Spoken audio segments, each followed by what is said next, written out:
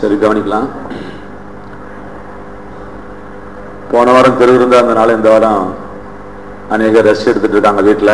நல்லது, வந்தவர்களுக்கு நன்றி. என்ன சொல்லுங்க? அதனாலயா? பாத்தியா, அமாவாசை ஜபம்னா வரமாட்டீங்க. அமாவாசை கட் பண்ணா நல்லா இருக்குன்னு நினைக்கிறேன். பாருங்க, எங்க விசுவாசி காரணம் சொல்ல கேட்டுட்டீங்களா? இந்த நேற்று அமாவாசை நடந்துச்சான், அதுக்கு வந்ததுனால இன்னைக்கு யாரும் வரல. சரிம்மா, சந்தோஷமா. அம்மா அம்மா புலவர்களே கவனிங்க, பேசக்கூடாது. இவங்க வந்திருக்கிறாங்க, சபையில போய் பார்த்துட்டு கஜாம்ஜான் பேசுறாங்க அப்படின்னு சொல்லக்கூடாது. முஸ்லி சபையில என்னுடைய பிறந்த நாளுக்கு நீங்க தான் ஒன்றும் செய்யல, இருந்தாலும் பரவாயில்ல. ஆனாலும் முஸ்லி சபை பிள்ளைகள் 5ஆம் கிளாஸ் படிச்ச ஒரு பொண்ணு அது எனக்காக பிறந்த நாளுக்கு ஒரு கிஃப்ட் கொடுத்துச்சு. பாருங்க, நீங்களும் தான் கொடுத்தீங்க கிஃப்ட். வந்துட்டு அனாதி ஸ்நேகம் சொல்லிட்டு பாட்டு போயிட்டீங்க. சரி, பாருங்க என்ன அந்த பொண்ணு எழுந்தது பாருங்க. டேவிட் பிறந்தார் 25/9/16 செப்டம்பர். இயேசுவின் பிறந்த நாள் 25/12/16 டிசம்பர். பிதாமகனே, தேவனால் சுகத்துடன் வெற்றியையும் சொத்தாய் பெற்றவனே, உனக்கு வயதும் இல்லை வருடமும் இல்லை, நீ முடிவும் இன்றி மரணமும் இன்றி ஊழியம் செய் உலகம் உள்ள வரை. ஒரு கவிதை. அடுத்த கவிதை. பிறவியில் சிறந்த பிறவி மனிதனும் பணியில் சிறப்பான பணி ஊழியமுமாம். உன் பிறந்த நாளாம் இந்நாளில் வாழ்த்தி ஆசீர்வதித்தும் உனக்கு விசேஷ தேவ ஞானத்தையும் அறிவையும் தந்து அற்புத வெளிப்பாடுகளை அள்ளித்தரும் பிதாவை வணங்கி மகிழும் நான் உன் அன்பு சகோதரி மல்லிகா. என்னங்க அடுத்து? அண்ணா, நீ சூரியனாய் பிறந்திருந்தால் பகலுக்கு வெளிச்சம் தந்து இரவில் மறைந்து போயிருப்பாய். நீ சந்திரனாய் பிறந்திருந்தால் பௌர்ணமியில் முழுநிலவாய் ஒளிவீசி அமாவாசையில் முழுதாய் காணாமல் போயிருப்பாய். நீ மலராய் பிறந்திருந்தால் வண்ணம் ஒட்டாகி வாசமாக மலர்ந்து வாடி உதிர்ந்துதான் போயிருப்பாய். ஆனால் நீ ஸ்ரீகாந்தாய் பிறந்து டேவிட் ஆனதனால் இந்த பூமி சுழலும் வரை உலக வரலாற்றில் உன் பெயர் நிலைத்து நிற்பதாக. 5ஆம் கிளாஸ் படிச்ச பொண்ணு, பரவாயில்லைங்களா? அப்புறம் கடைசியா சும்மா எழுதிருக்குது. நாற்றான உனக்கு பாயும் வாக்குத்தத்த வாய்க்காலின் ஆசீர்வாத தண்ணீர் புல்லான எனக்கும் பாயும் அப்படின்னா நம்ம எழுதி கொடுத்துருக்குறாங்க. நமக்கு ஒன்றும் புரியல, பரவாயில்ல, புரியாதுனாலும் பரவாயில்ல. சத்திரமண வேலூர்னு ஒரு கிராமத்துல இருந்து ஒரு சில விசுவாசிகள் வராங்க. அவங்க எல்லாம் சேர்ந்து அவங்க சார்பில் ஒரு பொண்ணு கவிதை எழுதி கொடுத்துருக்குது. கவிதைன்னு இல்லை, ஒரு வாழ்த்து. இறை அழைப்பை ஏற்று தன் சொந்தங்களின் புறக்கணிப்பை எதிர்த்து நீதிமானாகிய நித்திய ஜீவனை பெற்று பிறரையும் நீதிமானாக்க வேண்டும் என்றும் நித்திய ஜீவன் பெற வேண்டும் என்றும் நித்தமும் விளையும் தான் அறிந்த இரட்சகரை தனக்கு கிடைத்த நன்மைகளை பிறரும் பெற்றிட தன்னலமின்றி பிறநலம் கருதிட்ட அன்பராம் இயேசுவின் சாயலாய் வந்து எங்களை அந்நிய பாஷையில பேச வைத்து ஆவிக்குரிய வரங்களை பெறச் செய்து பாமரவும் புரிந்து கொள்ளும் வண்ணமாய் பாங்கான இறைச்சியை அளித்திடும் எங்கள் ஆவிக்குரிய தகப்பன் என்றென்றும் சுகபல ஜீவனோடு வாழ்ந்திட எல்லாம் வல்ல நம் தேவனை பிரார்த்திக்கிறோம்.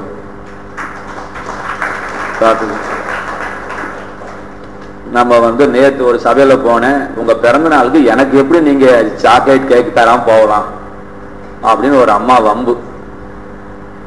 எனக்கு ஒன்றும் நியாயம் தெரியலம்மா, பிறந்த நாளுக்கு நீங்க தாமா எனக்கு தரணும், உலகத்துல அதான நியதி, எப்படி நியதி? ஒருத்தருக்கு பர்த்டேன்னா பர்த்டேக்காரன் கிஃப்ட் கொடுப்பானா அப்படின்னு?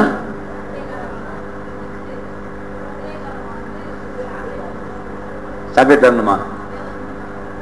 ஓஹோ, நீங்க எங்களுக்கு கிஃப்ட் தரணும், நாங்க உங்களுக்கு சாக்லேட் தரணும், இல்லைன்னா சோறு போடணும். அதையும் கேட்கிறேன்.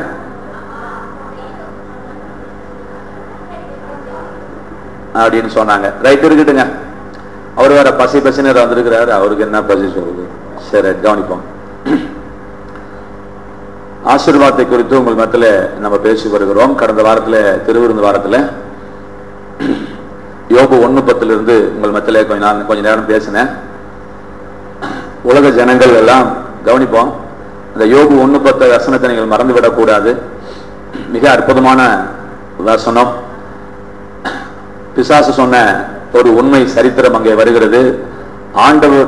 ஆண்டவருடைய பிள்ளைகளை சுற்றிலும் அவர் ஒரு வேலி எடுத்து பாதுகாத்து வருகிறார் என்று இந்த வசனத்திலிருந்து உங்கள் மத்தியிலே நான் பேசினேன்.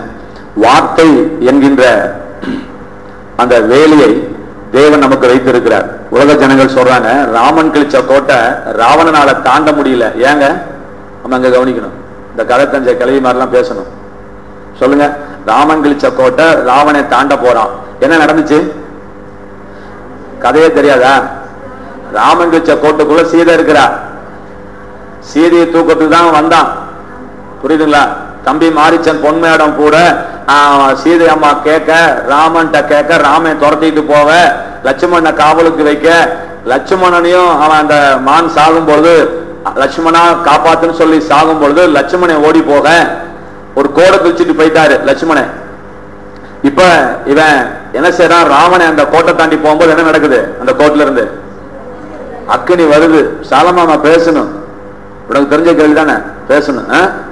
நெருப்பு வருது. அந்த நெருப்பை தாண்ட முடியாதா? இங்கேயே மாரியாத்தா கும்பல இறங்குறீங்க, கடாம்டான்னு இறங்கி ஓடுறாங்க நெருப்பு குண்டத்திலேயே. ஒரு கோட்டை தாண்ட முடியாதா? ஏன் தாண்ட முடியாது?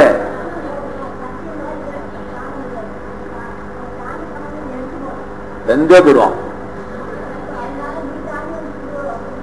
கேட்கறான், அம்மா சொல்றாங்க. ஹலோ, கவனிக்கணும், பேசக்கூடாது. கம்சலாமா கவனிங்க.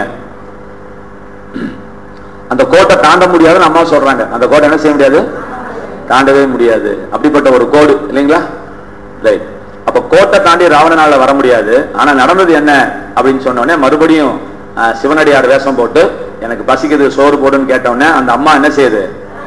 கோட்டை விட்டு வெளியே வந்து சோறு போடும் போது அந்த ராவணன் கையில அந்த அம்மா அகப்பட்டு விட்டது இல்லைங்களா? அப்ப இதுல இருந்து கடந்த வாரத்துல சில காரியங்கள் உங்களை மத்தியில சொன்னேன். சொன்னா இல்லைங்களா? யோபு 1:10 பேசணும் இல்லையா? என்ன மாரியாத்தா முழிக்கிறீங்க?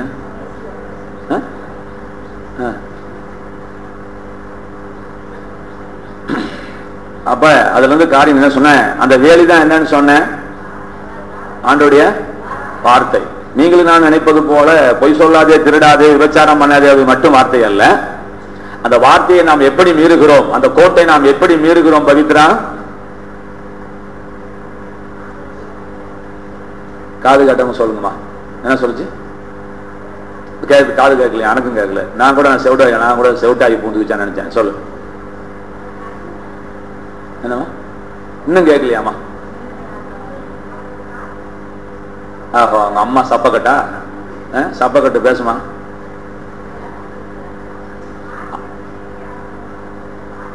அதான் வார்த்தையை மீறதுன்னா எப்படி?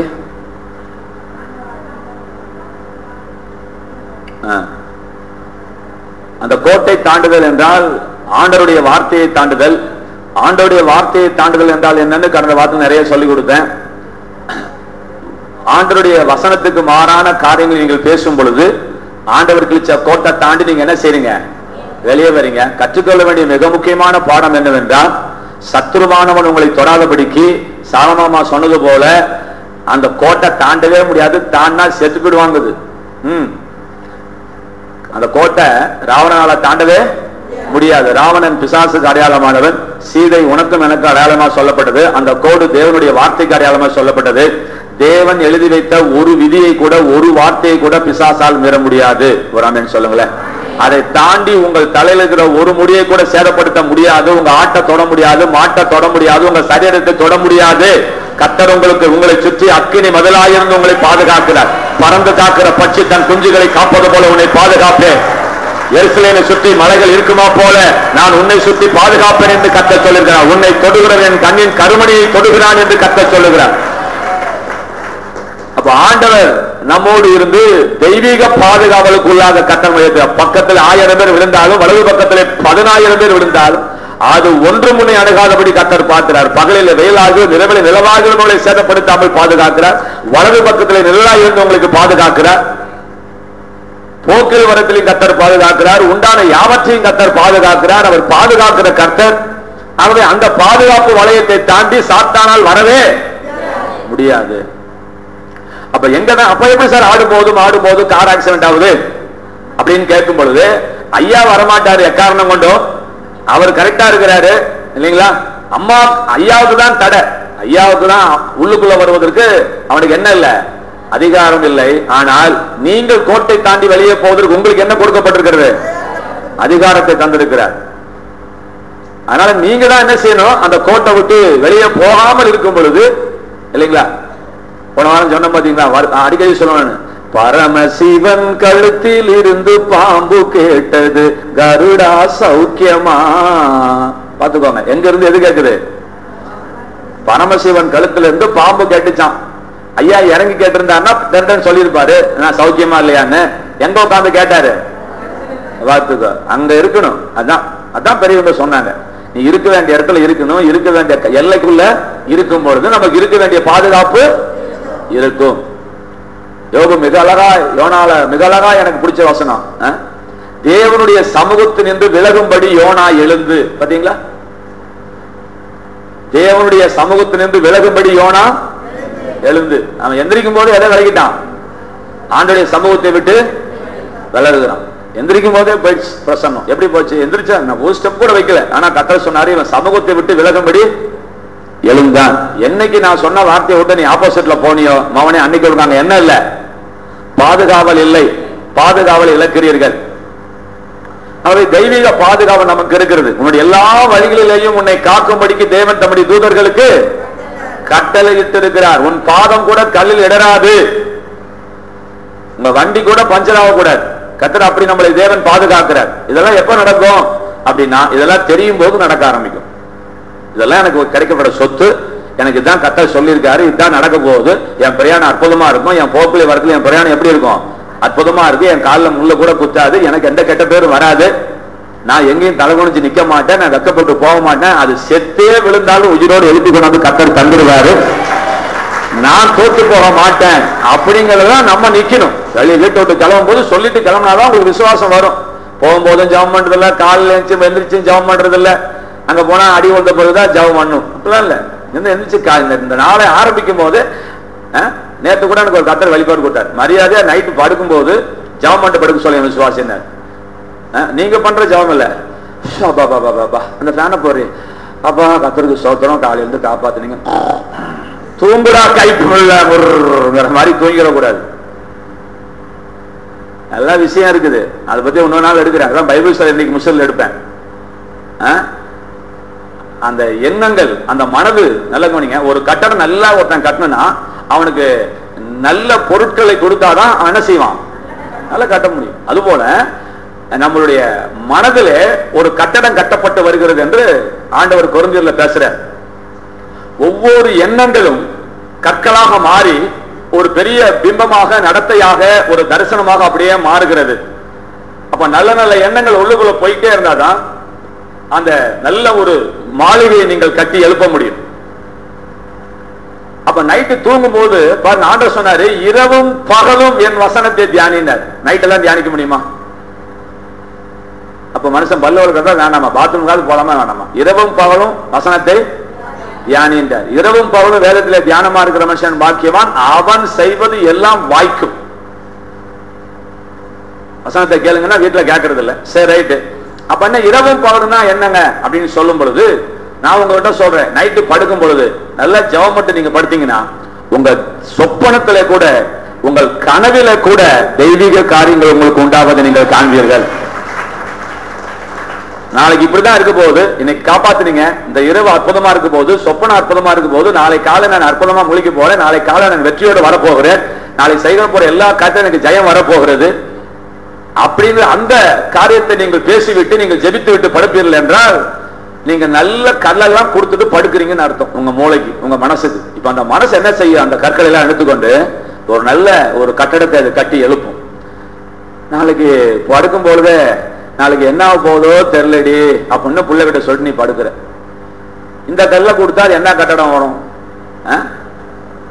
இது வரைக்கும் எங்க காசு இல்ல, நாளை காலை வரப்போறான், கர்த்தர் அற்புதமாய் என் பிரச்சனையை முடிச்சு தர போறாரு, நான் தலை குனிய மாட்டேன், எங்க நான் தலை குனிஞ்சனும் அங்க கர்த்தர் தலை நிமிர்ந்து நடக்க போறாரு, என் சத்துருக்களுக்கு முன்பாக என் தலையை எண்ணெயால் அபிஷேகம் பண்ணி என் பாத்திரத்தை நிரம்பி வழிய செய்கிற கர்த்தர் எனக்கு ஒரு வெற்றி பந்தி ஆயத்தப்படுத்தியிருக்கிறார். நன்மையும் கிருபையும் மட்டும்தான் என்னை பின்தொடரும், ஒருபோதும் தோல்வி என்னை வராது. தேவனுடைய ஜனங்கள் ஒருபோதும் வெட்கப்பட்டு போக மாட்டார்கள், நான் ஒருபோதும் வெட்கப்பட்டு போக மாட்டேன். எனக்கு ஒத்தாசை ஒரு பருவமாய் இருக்கிற கர்த்தருக்கு நேராக என் கண்களை ஏறெடுத்திருக்கிறேன். வானத்தையும் பூமியும் உண்டாக்கின கர்த்தரிடத்திலிருந்து எனக்கு ஒத்தாசை வரும். அவர் என் காலை தள்ளாத ஒட்டார், என்னை காக்கிறவர் உறந்தார் அப்படின்னு சொல்லிட்டு நீ படுத்தன்னா காலைல எந்திரிக்கும் போது அது விசுவாசமா மலர்ந்திருக்கும். தூவு நைட்டு படுக்கும் பொழுது நாளைக்கு பொழுது எப்படி வெளியே போகுதோ தெரியலையா, பக்கத்துக்காரன் வரேன்னு சொல்லியிருக்கானே, பாத்திரத்தான் தூக்கி வெளியே போடுறேன்னு சொல்லியிருக்கானே அப்படின்னு நினைச்சிட்டு என்ன செய்யக்கூடாது, நீங்க படுக்கக்கூடாது. நல்ல எண்ணங்களை, உங்கள் மனதுக்கு நல்ல எண்ணங்களை புகுத்துங்கள், நல்ல எண்ணங்களை புகுத்துங்கள்.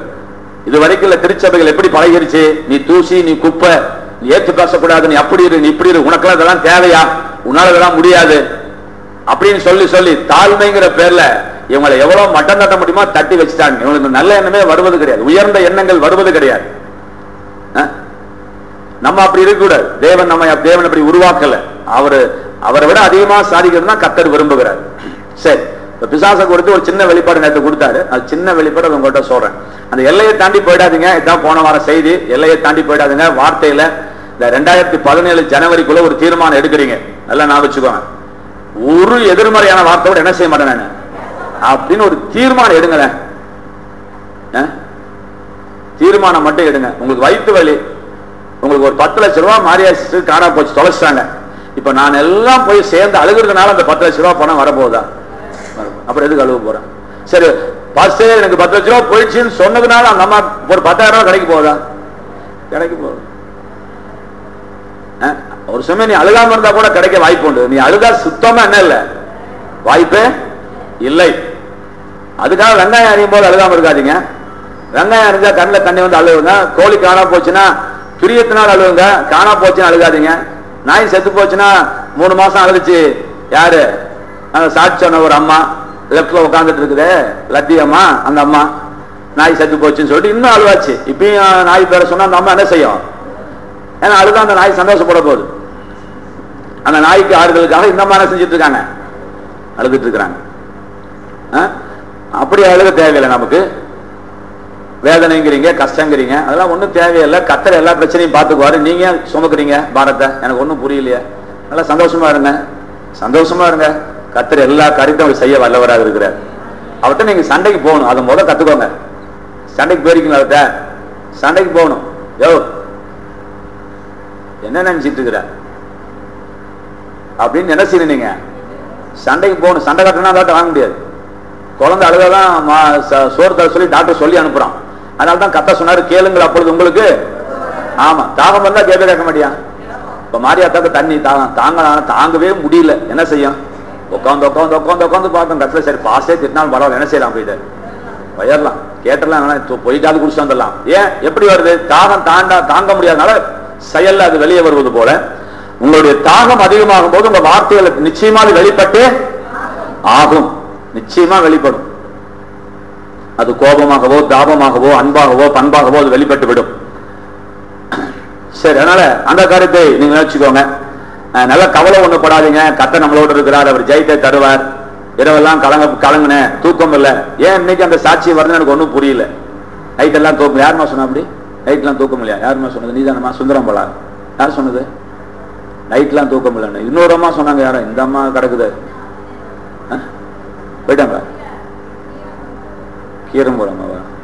சரி, சரோசா. அதானே சரோசா. சிங்கமாச்ச சரோசா. சொல்லுமா அப்படி? சிங்கமாச்ச. பிசாசே அழுக வைக்கிறாமா நீ? என்னம்மா? ஆமான்னு சொல்லு சரோசா. இல்ல நீ அழுவியா பிசாசு அழுவானா? பிசாசு தான் அழுக வைக்கணும். பிசாசு அழுக வைக்கிற ஜாதிக்கு நம்ம பிறந்திருக்கிறோம். ஆமென் சொல்லுங்க. தைரியமா நல்ல வார்த்தைகளை பேசுங்க. நீங்க எல்லாம் ஒன்றும் தோட்டு போக மாட்டீங்க, வெக்கப்பட மாட்டீங்க, கைவிடப்பட்டு போக மாட்டீங்க. நீங்க எல்லாம் வெக்கப்பட்டு போயிட்டீங்கன்னா பைபிளே கிழிச்சு செஞ்சுட்டு போயிடலாம். பேசாம பைபிள் தப்புன்னு நீங்க என்ன செய்யலாம்? சொல்லலாம். ஏன்னா கர்த்தர் சொல்லியிருக்காரு, என் ஜனங்கள் ஒருபோதும் வெக்கப்பட்டு போவது கிடையாது, ஒருபோதும் கைவிடப்பட்டும் அப்பத்துக்கு இறந்து தெரிந்தும் அலைவது கிடையாது. கர்த்தர் நம்மளை அப்படி வைத்திருக்கிறார். தோற்று போக மாட்டீர்கள். ஆகவே தைரியமா இருக்கணும். சரி, இப்ப பிசாசை குறித்து ஒரு சின்ன காரியங்கள் சொல்றேன். ஆகவே நீங்க 2017க்குள்ள பிரவேசிக்கிறதுக்கு முன்னாடி இன்னையிலிருந்து ஒரு தீர்மானம் பண்ணுங்க. எதிர்மறையான வார்த்தைகள் என்ன செய்யக்கூடாது, பேசக்கூடாது. இது எவ்வளவு சொன்னாலும் பாசஸ்மாருக்கு புரியல. மேட்டூர் டேம்ல போய் பாசஸ் மீட்டிங் இருக்குன்னு ஒருத்தர் சொன்னாரு. எல்லாம் சரியா ஒரு நல்ல கூட்டம் வைக்கும் போது கூட்டத்துக்கு தடையை பிசாசு கொண்டு வரணும். இது எப்படி அப்படின்னாரு. இவர்கிட்ட என்ன சொல்றதுன்னு தெரியல எனக்கு. தடையா பிசாசு கொண்டு வந்தாரு. அப்ப உலகம் இது வரைக்கும் ஒரு கூட்டம் நடக்கும் போது என்ன நடக்கும்? தடை வரும். ஏன் தடை வருது? கரெக்டா சொன்னியாப்பா, கரெக்டா சொல்லிட்டிய. ஒரு கூட்டம் போட்டா முன்னாடி என்ன வருதான்? நானும் பார்த்துட்டே இருக்கேன், தடை வந்துட்டே இருக்குனாரு. நிச்சயமா வரியான்னு, சாகர வரைக்கும் வரியான்னு. வருமானதா அதான் சொல்லிட்டியா அழகா. சொன்னியா விசுவாசிக்காம சொன்னியா? 100% விசுவாசி சொன்னேன். இனிமே எத்தனை ஏசு வபாமா தொங்கினாலும் தடை அவரால் என்ன செய்ய முடியாது, தடுக்க முடியாது. அப்புறம் சொல்றாரு அதே பாஸ்டர் எல்லாம் இந்த வெள்ளச்சிப்பா போட்டாளுங்க. ஐயா நீங்க சொல்றதெல்லாம் ரைட்டு, எங்க விசுவாசிங்க என்ன சொன்னாலும் ஏற மாட்டேங்குது ஐயா. ஆடா போச்சா, மாட்டினாரா மாசமா? சரி, நான் சொன்னேன் உனக்கு தான் டெம்பிள்ல வசனம் சொல்லுது, எந்த மனுஷனும் தேடுனாக நிறுத்தும்படிக்கு நாங்கள் உபதேசம் பண்ணுகிறோம்னு சொல்லிட்டு ஊழியக்காரனுக்கு சொல்லியிருக்கிறாரு. உனக்கு அந்த டெம்பிள்ல துப்பு கட்டவனா போயிட்ட. இன்னொரு வசனம் சொல்றேன் சொல்லியா, தெரிஞ்சுக்கோயான்னு. எந்த மனுஷனையும் பிரகாசிப்பிக்கிற மெய்யான ஒளி என்று அவருக்கு பெயர் இருக்கிறது அல்லவா, ஒன்று அவர்கிட்ட விட்டுக்கொடு, உன் சபை விசுவாசி கட்ட நம்பர் 1 மாற்ற வல்லவராக இருக்கிறார்.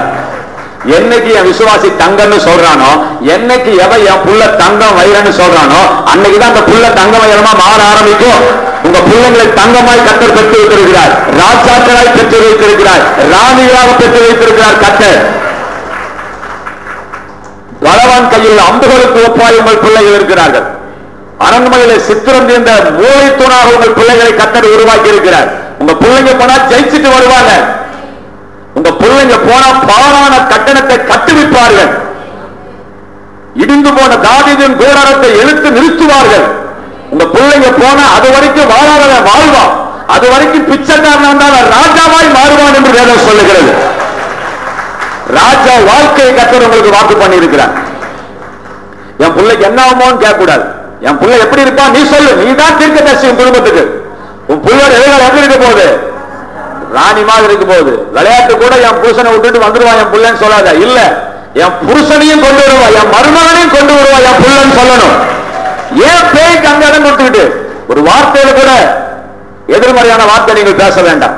அந்த பாசஸ் என்ன தெரியல, அவங்களுக்கு கோடுனா கர்த்தருடைய வார்த்தைன்னு தெரியுது, சொன்னவரே அந்த பாசு தான்.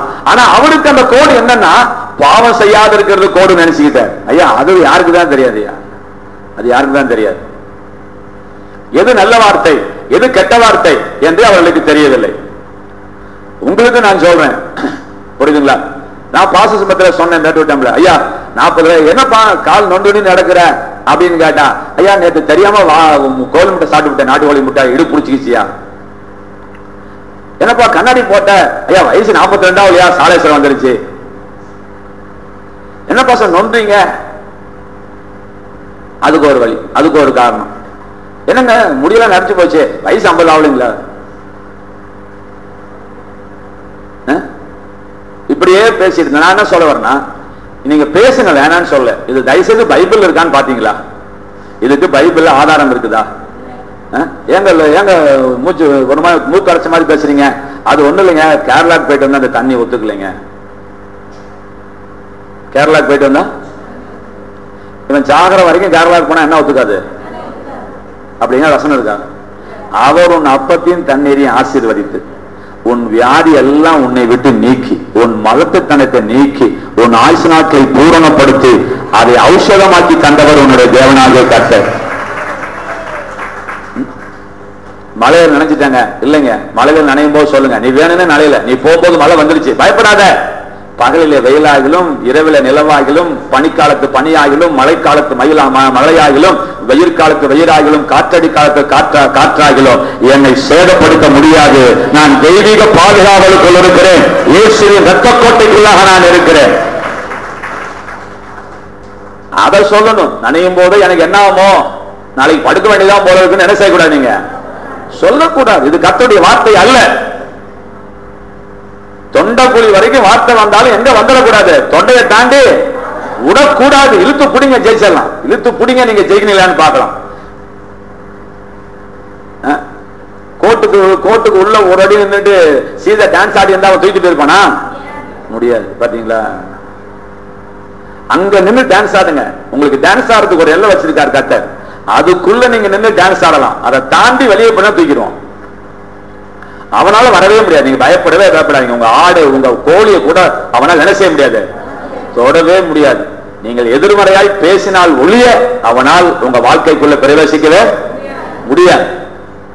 அதனால காலையில எழுந்து நல்ல பாசிட்டிவான வார்த்தையை பேசுங்க, நேரான வார்த்தையை பேசுங்க. சரி, நேற்று காலையில் 5 மணி சொல்ற ஜெபம் பண்ணிட்டு இருக்கும்போது கர்த்தர் ஒரு 2-3 காரியங்களை சொன்னார். சின்ன சின்ன விஷயம் தான், இருந்தாலும் பரவாயில்ல. என்ன சொன்னார்னா, தேவ தூதர்கள் எல்லாம் நமக்கும் தேவதூதர்களுக்கு என்ன உறவு? மாரியாத்தா சிஸ்டர் ஓபன் பண்ணி கொடுங்க எனக்கு. கம்சலா, சரோசி, யார் சொன்னது? யார் விட்டு கொடுத்தா? நீதானே வைத்தா? நீதான் சொன்ன. அப்படி உங்க அம்மாவோட ரத்தம் உனக்கு இழுக்குது. அப்படி முதுகுல குத்தி தேவ வேலைக்காரங்கன்னு சொல்லுங்க அப்படின்னு பொண்ணை விட்டு தருதுங்க. விட்டு அடிக்கிறது சரியா? விட்டு கொடுக்கறது சரியா? அப்படி அப்படி விட்டு வந்துச்சா? நான் அந்த அம்மா கையில் விட்டு போடல, நானா விட்டு போட்டேன். அந்த அம்மா விட்டு அறிஞ்சிச்சு, பிடிச்சிருச்சு. என்ன மாரியாத்தா சிஸ்டர்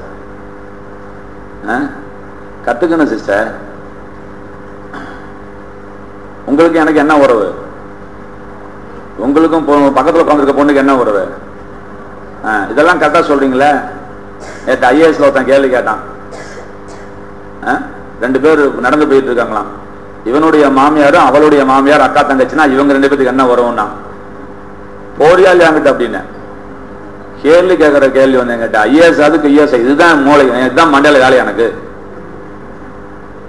இது ஐஏஎஸ் கேள்விங்க. இது 2 பேர் நடந்து போறாங்களாம். அந்த 2 பேருக்கு உறவு என்னன்னு கேட்கறாங்க. இவனுடைய மாமியாரும் அவளுடைய மாமியாரும் அக்கா தங்கச்சியான். தயவுசெய்து யோசிக்காதீங்க, கூட்டம் முடிஞ்சு யோசிங்க, செய்தி மிஸ் பண்ணிடுவீங்க. விடம்மா விடு சொல்லிடுவாங்களா? ஆமா, யாருக்குமா பதில் தெரியுது? என் பொண்டாட்டி சப்போர்ட்டுக்கு வரான். 2 பேர் நடந்து போறாங்க. இவளுடைய மாமியாரும் அவளுடைய மாமியாரும் அக்கா தங்கச்சிங்க. அம்மா மகளும் என்னமோன பதில் சொல்லுவாங்களா? விடு. சரி, கவனிங்கம்மா. அப்படி அல்ல. சரி, விஷயம் நம்ம விஷயத்துக்கு வருவோம். நல்ல காரியங்களை சிந்தியுங்கள், தேவையில்லாத போட்டு மண்ணில் போட்டு குழப்பாதீங்க. அம்மா இங்க கவனிக்கணும். அப்ப நமக்கும் தேவதூதர்களுக்கும் இருக்கிற உறவை நாம் அறிய வேண்டும். சரிங்களா? காபிரியல் இருந்தாலும் சரி, மிகாவேல் தூதனாக இருந்தாலும் சரி, அவன் லூசிபராக இருந்தாலும் சரி, எல்லாமே ஒரே கேட்டகரி தான். எல்லாம் ஒரே கேட்டகரி தான். ரைட்டுங்களா? அப்ப தேவர்களுக்கு நமக்கு என்ன உறவு என்று சொல்லும் பொழுது, நமக்கு அவர்கள் வேலைக்காரர்களாக வருகிறார்கள், பணிவிடை ஆவிகளாக வருகிறார்கள். ஒரு முக்கியமான விஷயம் சொல்லிதான் கவனிச்சுக்கணும். சரி, அப்ப நமக்கு அவங்க வேலைக்காரங்க என்று சொன்னால், வேலைக்காரனுக்கு கொடுக்கப்பட்ட அதிகாரத்தை விட பிள்ளைகளுக்கு கொடுக்கப்பட்ட அதிகாரம் கம்மியா இருக்குமா கூட இருக்குமா? கூட இருக்கும். இப்ப பிசாசை விட நமக்கு மிகாவேல் கேப்ரியலை விட லூசிபரை விட நமக்கு என்ன அதிகம்? என்னங்க? கொல்பா அதிகாரம் அதிகம். ரைட்டுங்களா? இப்ப பிசாசு தானே பெரியவன் நம்ம நினைச்சிட்டு இருக்கிறோம். அப்ப ஆண்டவர்கிட்ட கேட்டேன், அதிகாரம்னா என்ன ஆண்டவரே? அதை கவனிக்கணும். நம்மளை விட பிசாசுக்கு கம்மியா தான் கொடுத்திருக்காரு கர்த்தர். ஆனா அவன் பெரிய வேலை செய்யறானா செய்யலையா? செய்யறான். நம்மளால செய்ய முடியல. எப்படின்னு கேட்டேன். நம்ம நினைச்சுக்கிட்டோம் ஏதோ ஒண்ணு தூக்கி கர்த்தர் பிசாசுகளை கொடுத்துட்டாரு, அதை வச்சு அவன் என்ன செய்யறான்? நம்மள ஆட்டுறான் அப்படின்னு நீங்க நினைச்சுக்கிட்டு இருக்கிறீங்க. அதான் தப்பு. அவனுக்கு கொடுக்கப்பட்டதை விட பல கோடி மடங்கு அதிகமாய் கர்த்தர் நம்ம கையில தந்திருக்கிறார். ஆனால் அவன் ஏன் பெரியவனா நம்ம கண்ணுக்கு தெரியறான்? அதை மட்டும் நான் சொல்ல போறேன். அவன் ஏன் எப்படி நம்ம கண்ணுக்கு தெரிய போறான் அப்படின்னு சொல்லும் போது கர்த்தர் ஒரு உதாரணம் சொன்னாரு. அந்த உதாரணம் சொல்றேன். ஜெயலலிதா அம்மா வெள்ளாள குண்டத்துக்கு வந்தா, ரோடு கார்ல வந்தா ரோடு எப்படியா இருக்கும்? வெள்ளாள குண்டத்துக்கு அப்படியா வந்திருக்குது? அப்படி பைபாஸ் ரோடு, வெள்ளாள குண்டம் பைபாஸ்ல இருக்கு. வந்ததே கிடையாது. அந்த அம்மா வந்தா என்ன நடக்குன்னு கேள்விப்பட்டிருக்கீங்களா? ஜெயலலிதா அம்மா உங்க ஊருக்கு விசிட்டிங் வந்தா என்ன நடக்குன்னு தெரியுமா? ரோட்டுக்கு என்ன ஆகும்?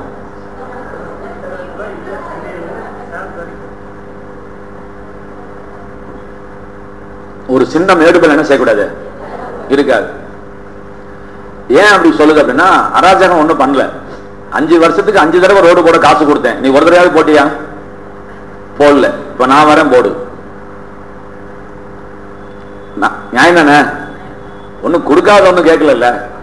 நீ தின்னல, நீ ஊர் முழுக்க போடாத. என் கார் எங்க போயிட்டு வருதோ, ஆமா மகனே 10 கார் விடுவியோ 11 கார் விடுவியோ தெரியாது, அப்படியே அப்படி ஒரு குழுங்குற வண்டி அந்த அம்மாவுக்கு. சப்ஜெக்ட் போயிட்டேனா? இல்ல சப்ஜெக்ட் தான் இருக்கிறேன். கலைஞர் கருணாநிதி வந்து என்ன ஆகுன்னு கேட்டேன். என்கிட்ட கேட்டார் ஆண்டவர். அவரு டடக்கு டடக்கு டடக்கு டடக்கு டடக்குன்னு வருவாருங்க அப்படின்னு. ஏப்பா 2 பேருமே முதலமைச்சரா இருக்கும்போது, 2 பேருமே விசிட்டிங் வரும்போது, ஒரு அம்மா வரும்போது ரோடு பழங்கி மாதிரி இருக்குது, ஒரு ஐயா வரும்போது ரோடு அப்படியே இருக்குது, என்னப்பா அப்படின்னு கேட்டாரு. அப்ப நான் யோசிச்சேன். கத்தர் கேட்கும் போது நான் நிதானிக்கிறேன், இது ஏதோ ஒரு ஐயா பொடி வச்சு கேட்கிறாரு நம்ம கிட்ட அப்படின்னு நமக்கு தெரியும். அப்ப நான் புரிஞ்சுக்கிட்டேன். என்ன சொன்னார் அப்படின்னு ஆண்டவர் என்கிட்ட, 2 பேத்துக்குமே சம அதிகாரம் இருந்தது. ஆனால் இந்த அம்மா தன் அதிகாரத்தை என்ன செஞ்சிருச்சு? பயன்படுத்திருச்சு. இந்த ஐயா என்ன செய்யல? பயன்படுத்தல.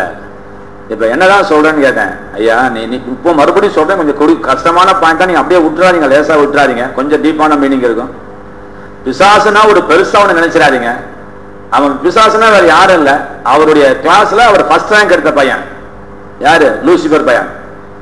அவர் நடத்தின கிளாஸ்ல நல்லா படிச்சு A கிரேடு வாங்கினவன் மிஸ்டர் லூசிபர். அதனால அவனுக்கு கடவுளை பத்தி நூற்கான் காரணம் அவனுக்கு என்ன செய்யும் தெரியும். அவன் நல்லா படிச்சுக்கிட்டான் பாடத்தை. ஓ இதான் பாடமா, ஓகே நான் புரிஞ்சுக்கிட்டேன் விட்டுரு என்று பாடம் படித்தவன், நல்ல பாடம் படிச்சவன், அவ்வளவுதான். ஆனா அவன் வேலைக்காரன். நமக்கு யாரு? வேலைக்காரன். நம்ம வேலைக்காரன் பாடம் படிச்சுட்டான், ரைட்டுங்களா?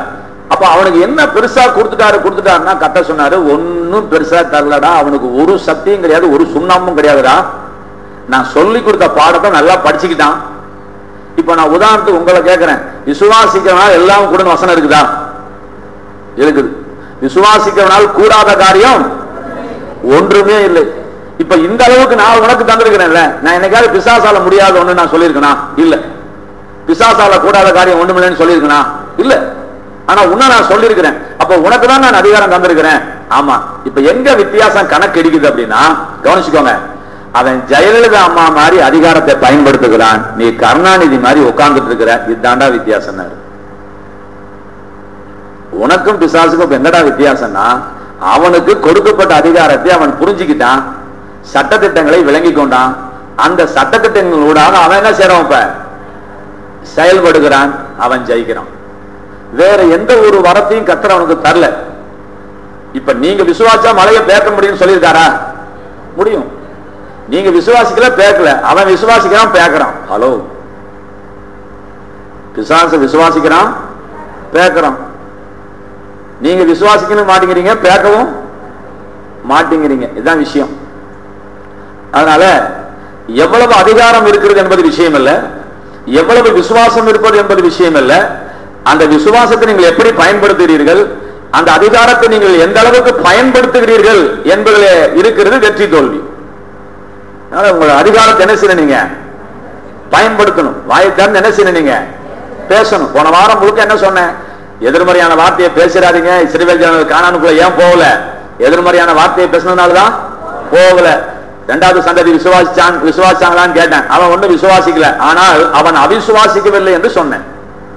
2ஆம் சந்ததி விசுவாசிக்கலைங்க, ஆனா போயிட்டாங்க. எப்படி போயிட்டாங்க என்றால், அவர்கள் அவிசுவாசிக்கவில்லை, எடுத்து பேசல. நாங்களாம் எப்படி போறோம்னு பேசல, அதனால கொண்டு போயிட்டார். அப்ப உங்ககிட்ட நான் என்ன சொன்னேன்? நீங்கள் விசுவாச வார்த்தையை பேச விட்டாலும் பரவாயில்ல, அவிசுவாச வார்த்தைகளை பேச வேண்டாம். நரகத்துக்கு சொர்க்கத்துக்கு எவ்வளவு தூரம்? டக்குன்னு கை தூக்கி டக்குன்னு சொல்லணும். இந்த வளவள நேரம் சொல்லுங்க. அம்மா சொல்றாங்க, அவன் நாக்கிலே இருக்குதுங்கிறாங்க. விசுவாசம் உள்ளவனாகி ஞானஸ்நானம் பெற்றவன் ரட்சிக்கப்படுவான், விசுவாசியாதவனோ ஆக்கினைக்குள்ளாக தீர்க்கப்படுவான். மரணத்துக்கும் ஜீவனுக்கு எவ்வளவு தூரம்? வெற்றிக்கும் தோல்விக்கு எவ்வளவு தூரமா? வெற்றிக்கும் தோல்விக்கு எவ்வளவு தூரம்? தூரமே இல்லை. அதான் விஷயம். உனக்கு லெப்ட்ல வெற்றி, ரைட்ல வெற்றி, லெப்ட்ல தோல்வி, இவ்வளவுதான் விஷயம். முடிவு பண்ண வேண்டியது நீ. ஒரு பிரச்சனை வருது, அது வெற்றியா தோல்வியான்னு கேட்கறீங்க. ஆண்டவர் அதெல்லாம் கேட்கல. உன் வாயில என்ன வார்த்தை வருது அப்படின்னு பார்த்துட்டு இருக்கிறார். வெற்றி தோல்வி பிசாசுகள் இல்லப்பா. 1000 பேர் சேர்ந்து ஒரு கேஸ் போடுறான், அவன் மேல இல்ல. வெற்றி தோல்வி உன் வாயிலிருந்து வரக்கூடிய வார்த்தையை நான் வைத்திருக்கிறேன். நீ வெற்றியை பேசினால் வெற்றியை அனுபவிப்பாய், தோல்வியை பேசினால் தோல்வியை அனுபவிப்பாய். நீ என்ன பேச போற? அதே பேசுங்க, அதே பேசுங்க. அதுக்காக சொன்னேன். அப்புறம் ஆண்டவர் என்ன சொன்னாரு? தம்பி, மரணமும் ஜீவனும் நாலு நேரத்துல எல்லாம் திவ்யா பிரியா கரெக்டா சொல்லிருச்சு இல்லப்பா. ஆமா, அப்ப மரணம் வரக்கூடாதுன்னு என்ன செய்யக்கூடாது? பேசணும். மரணம் வரக்கூடாதுன்னு என்ன செய்யணும்? மரணம் வரக்கூடாதுன்னு என்ன செய்யணும்? மரணத்தின் வார்த்தை வாயில் என்ன செய்யக்கூடாது? வரக்கூடாது. சரி, மரணம் வராவிட்டால் ஜீவன் வந்து விடுமான்னு கேட்டார். தோல்வி வராவிட்டால் வெற்றி வந்து விடுமா? அப்ப என்ன நான் சொல்ல வரேன்னு கத்துக்கணும். சும்மா அப்படியே உட்காந்துட்டு இருக்க கூடாது. நான் என்ன சொல்ல வரேன் அப்படின்னா, மரணத்தை பேசலாம் மரணம் வராது. அதே போல வெற்றியை பேசாவிட்டால் வெற்றி வராது, சுகத்தை பேசாவிட்டால் சுகம் வராது, சமாதானத்தை பேசாவிட்டால் சமாதானம் வராது. ஆகவே எதிர்மறையான வார்த்தைகளை பேசாது இருப்பது முதல் பாடம். நேர்மறையான வார்த்தைகளை பேச ஆரம்பிப்பது அடுத்த பாடம். அதனால அதை பேச தவிர்க்க கற்றுக்கொண்ட நீங்கள் நல்வார்த்தைகளையும் பேச நீங்க செய்வீங்க, கத்துக்கொள்ளணும். நல்ல வார்த்தைகளை பேசணும். நேற்று ஒரு பையன் வந்தான், மேட்டூட்டாம நீ கூட்டிட்டு வந்தான். அங்கிள் அங்கிள் கதை சொல்லுங்க, ரட்சிப்பின் கதை சொல்லுங்கன்னா. உனக்கு அது கதையாடா தம்பி அப்படின்ட்டு அந்த ரட்சிப்பின் கதையெல்லாம் சொல்லிட்டே வந்தேன். அப்ப அந்த பையனை கேட்டேன், பின்னாடி திரும்பி பார்த்துட்டு முன்னாடி ஓட்டு பார்க்கலாம் அப்படின்னு. பின்னாடி திரும்பி பார்த்துட்டு முன்னாடி ஓட்டுறானே, அதெல்லாம் முடியாதுங்க அங்கிள், எப்படி அப்படின்னா. அது மாதிரி உன்னுடைய சிந்தையில நீ பின்னோக்கான சிந்தையை வைத்துக் கொண்டு முன்னோக்கி போக வேண்டும் என்று நீங்கள் நினைப்பீர்கள் என்றால் அதை நினைக்கவே முடியாது.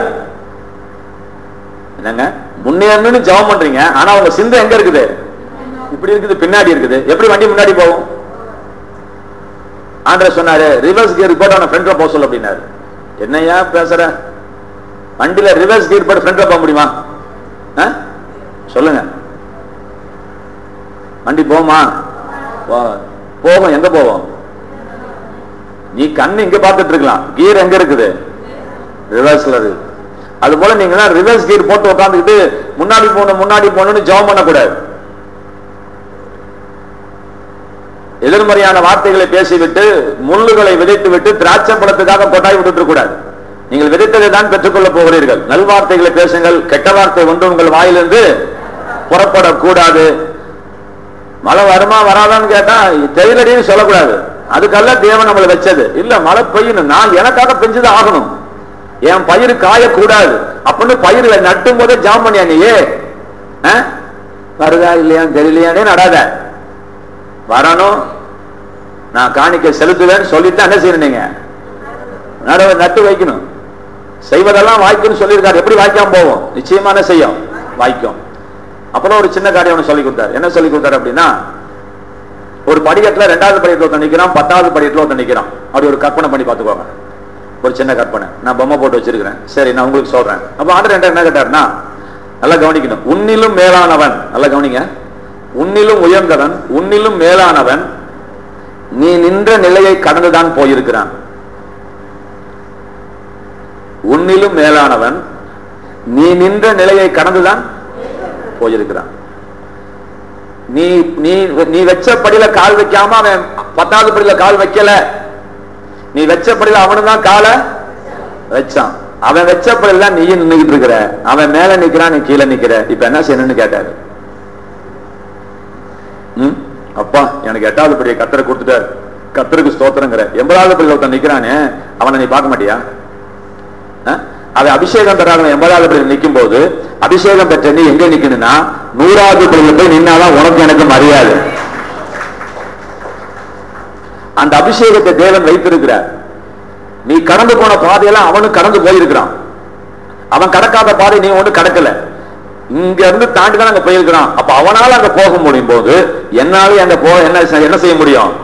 போக முடியும் என்று சொல்றேன். எதுக்காக சொல்றேன்னா, 8வது படியத்துல வந்த உடனே 8 தான் உனக்கு தலையெழுத்துன்னு சொல்லாத, இல்லைங்களா? 5ஆம் கிளாஸ் படிக்காத சரசோமா என்ன சொல்லுது? எனக்கு 5 வருமானம் வேணும்னு சொல்லுச்சு. கை தட்டுங்க. உங்களுக்கு 5 வருமானம் இல்ல, 50 வருமானத்தை கர்த்தர் உங்களுக்கு வைத்திருக்கிறார். கேட்கணும், மண்டையில மூளை வேணும். எனக்கு 5 வருமானம் வேணும்னு கேட்டா வாய் வலிக்குதா? அந்த அம்மா வாய் வலிச்சுதாப்ப? 5 டிஃபன் பாக்ஸ்ல நான் குழம்பு சோறு ரசம் எல்லாம் கொடுத்து கட்டாம்படி கிட்ட கொடுக்குறேன் நான் அம்மா கிட்ட. அந்த அம்மா கடைசி டப்பாவை திறக்கணும், யாருக்கு நஷ்டம்? முதல் டப்பா சொத்தையை தின்னுட்டா யாருக்கு நஷ்டம்? எனக்கா நஷ்டம்?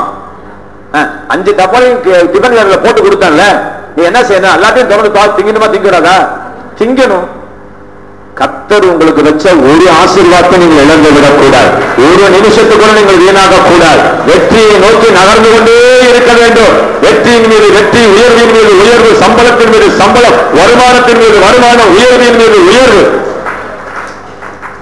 கடையை திறக்கும் போது, வியாபாரத்துக்கு போகும்போது, வெள்ளாமைக்கு போகும்போது, கர்த்தாவே இது என்னால நடக்கிற விஷயம் அல்ல, நான் தண்ணி பாய்ச்சினா 4 ஏக்கருக்கு தான் பாய்ச்சுவேன், இந்த கதையெல்லாம் எங்கிட்ட விடாத, இன்னைக்கு யாரு பாய்ச்சணும்? மரியாதையா பாய்ச்சணும் மாட்டோம். சும்மா ஒப்புக்குனாச்சு வேலை செய்யறேன், சும்மா கபடி கபடின்னு நான் தான் ஜெயிச்சுட்டு வரணும், நான் போகணும், ரைடு போகணும் இல்லையா? அதனால என்ன செய்வேன்? நானு கபடி கபடி கபடின்னு போவேன். என்னை 4 பேர் பிடிக்கணும், நான் எங்க வந்துடணும்? கோர்ட்டுக்கிட்ட வந்துடணும். என்னால எப்படி முடியும்? சோட்டுக்கானே பஞ்சாப்காரன் கோதுமை திண்டு சோட்டுக்கானேன்னு பார்க்க கூடாது. அதுக்கும் பின்னாடி யார் இருப்பா? கர்த்தர் இருப்பார். கர்த்தர் உங்களுக்கு ஜெயத்தை கொடுக்கிறவர். கர்த்தரின் ஆசீர்வாதமே உங்களுக்கு ஜெயத்தை தரும். கடை ஆரம்பிக்கும் போதே ஓடுமா ஓடாதா அப்படி ஆரம்பிக்க கூடாது. இந்த ஊர்ல எத்தனை கடை என்னையா மாமா என்ன சொல்லு? 110 கடையா?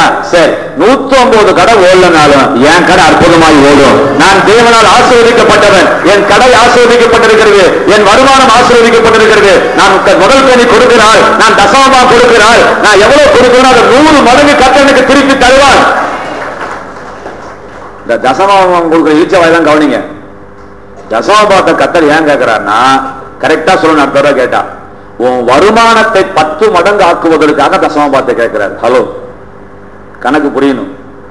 நீ கொடுப்பதை 100 மடங்கு ஆக்கி தரேன்னு சொல்லியிருக்கிறாரா?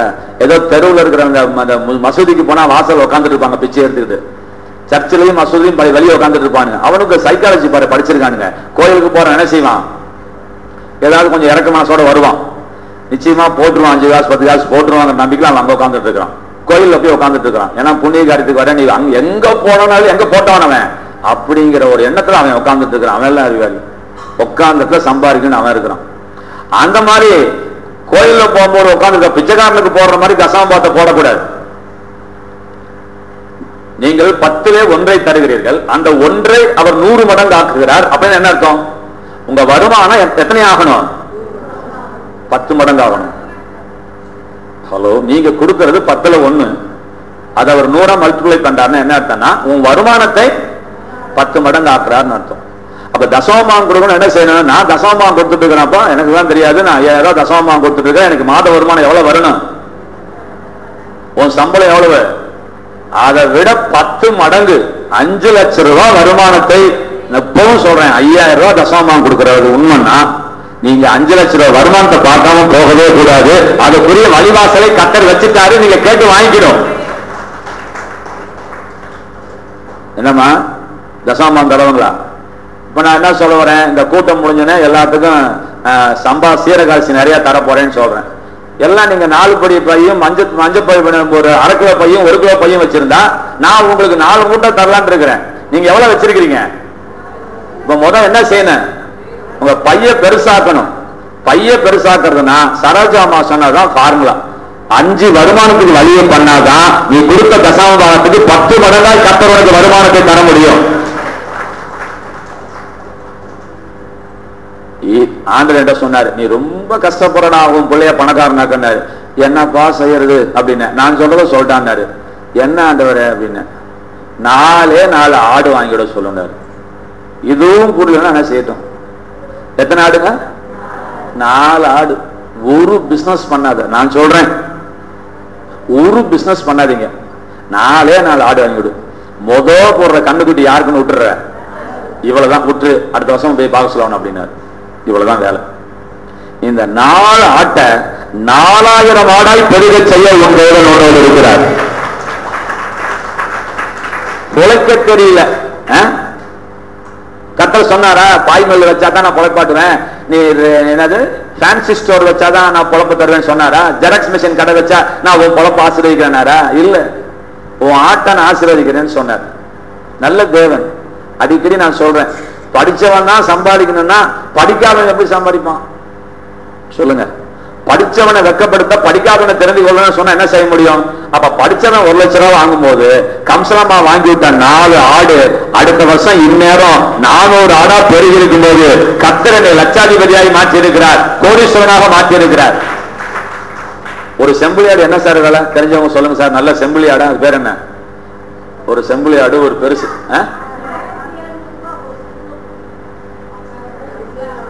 அது வாயில் இருக்கிற ஜவு முட்டாய் புடுங்கினா ஒழுங்கா இருக்கும். மாடு யாருமே வளர்த்தது இல்லையா? உங்களுக்கு தெரியுமா? ஒரு செம்மறின்னு சொல்லுவாங்க. செம்மறி ஆடு பைபிள் வருதுல. 5000 நல்ல பெரிய ஆடு எவ்வளவு போகும்? 10,000 போகும். 10,000 வச்சுக்கோங்க. நல்ல வளர்ந்த ஆடு எவ்வளவு போகுதுங்க? 10,000 ரூபாய். ஒரு உதாரணத்துக்காக சொல்ல வரேன். 200 ஆடு என்னாச்சு கணக்கு போட்டு பெருக்கி சொல்லுங்க பார்க்கலாம். 10,000 எத்தனை ஜீரோ அது சொல்லுங்க போதும். போச்சா? அப்ப 200க்கு என்னாச்சு? இன்னொரு 6 ஜீரோ சேர்ந்துருச்சா? அப்ப என்ன ஆச்சு பாருங்க, எத்தனை லட்சம் வருது பாருங்க. நமக்கு 10 லட்சத்துக்கு மேல என்ன செய்யுது நமக்கு பணம் போகுது. லட்சாதிபதியாக மாற்ற தேவனால் முடியாது. ஒரு பெரிய விஷயம் அல்ல. நீங்க பெரிய பாய்மல் வைக்கணுங்கிற அவசியம் இல்ல. ஆண்டவர் என்ன சொல்றாரு? டே, உனக்கு ஆடு பிடிச்சு முடிஞ்சா ஆடு பிடிச்சுடு, மாடு பிடிக்க முடிஞ்சா மாட்டை பிடிச்சு விடு. நீ கையிடும், உனக்கு சிறைக்க தெரிஞ்சா சிறைக்க போ, சாணி பொறுக்க தெரிஞ்சா சாணி பொறுக்க போ. நீ என்ன வேலை செய்யறது முக்கியம் இல்ல, நான் என்ன சொல்லியிருக்கேன்னு தெரிஞ்சுக்கிட்டு வேலைக்கு போ. நீ கையிடும் எல்லா வேலையிலையும் உன் தேவனாகிய கர்த்தர் உனக்கு ஆசீர்வாதத்தை கட்டளையிடுவதினால் நீ அநேக ஜாதிகளுக்கு கடன் கொடுப்பாய், நீயோ கடன் வாங்காதிருப்பாய். நீ சம்பளம் வாங்குற கையில உன் கை சம்பளம் கொடுக்கிற கை, உன் கை கடன் வாங்குற கையில உன் கை கடன் கொடுக்கிற கை. இதை தெரிஞ்சுக்கிட்டு போ. ஒரு பையன் கிட்ட கேட்டான், மேட்டுட்டு வரும்போது பாதி தூரத்துல பஸ் ஸ்டாப் வரைக்கும் ஒருத்தன் விட்டான். அவன் சொன்னான், பாஸ்டர் நான் சினிமா டைரக்டரா போகணும் ஆசையா இருக்கு, எங்க அம்மா விட மாட்டேங்கிறாங்க, பாஸ்டும் விட மாட்டேங்கிறாங்க அப்படின்னா. சரி, அம்மாவும் உள்ள பாஸ்டும் உள்ள இவனுக்கு என்னடா சொல்றது, இருக்கிறது 2 நிமிஷம் தான், என்னடா சொல்றதுன்னு தெரியல. சரி, அதெல்லாம் செய்ப்பா, தேவசத்துக்கு ஒப்பு கொடுத்து கேளு, கர்த்தருக்கு கொண்டு போனா கொண்டு போவார், வேணானா வேணான்னு விட்டுருவாரு.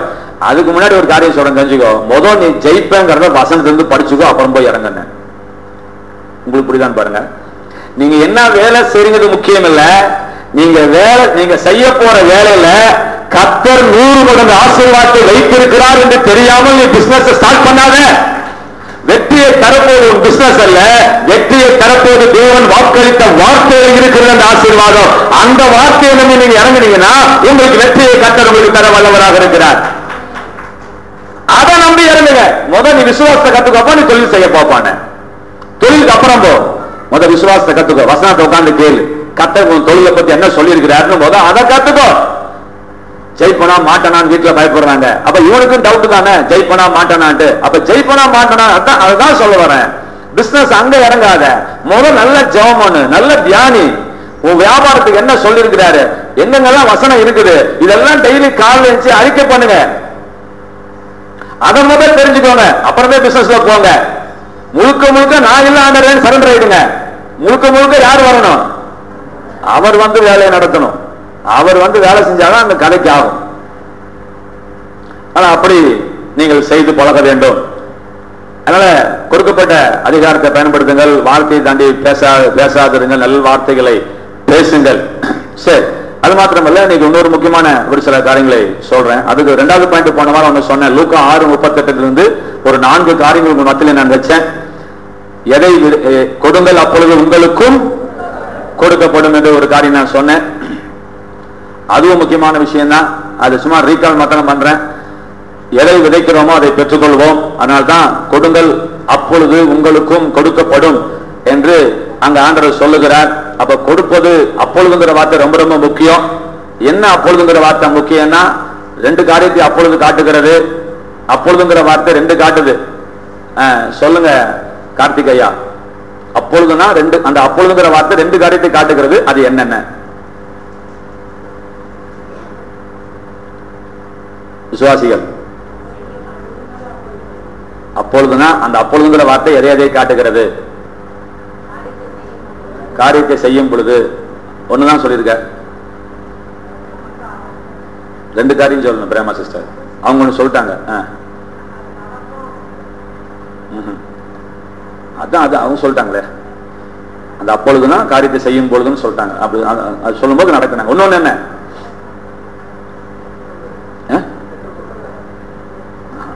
அல்ல, அதாவது அப்பொழுதுங்கிற வார்த்தை ரெண்டு காரியம் காண்பிக்கிறது. என்னப்பா? எச்சரிக்கையா? எச்சரிக்கை. அவரு எச்சரிக்கைன்னு புதுசா சொல்றாரு. சரி பரவாயில்ல, இங்க வந்தாவே வெளிப்பாடு வந்துடுது பல சில பேருக்கு.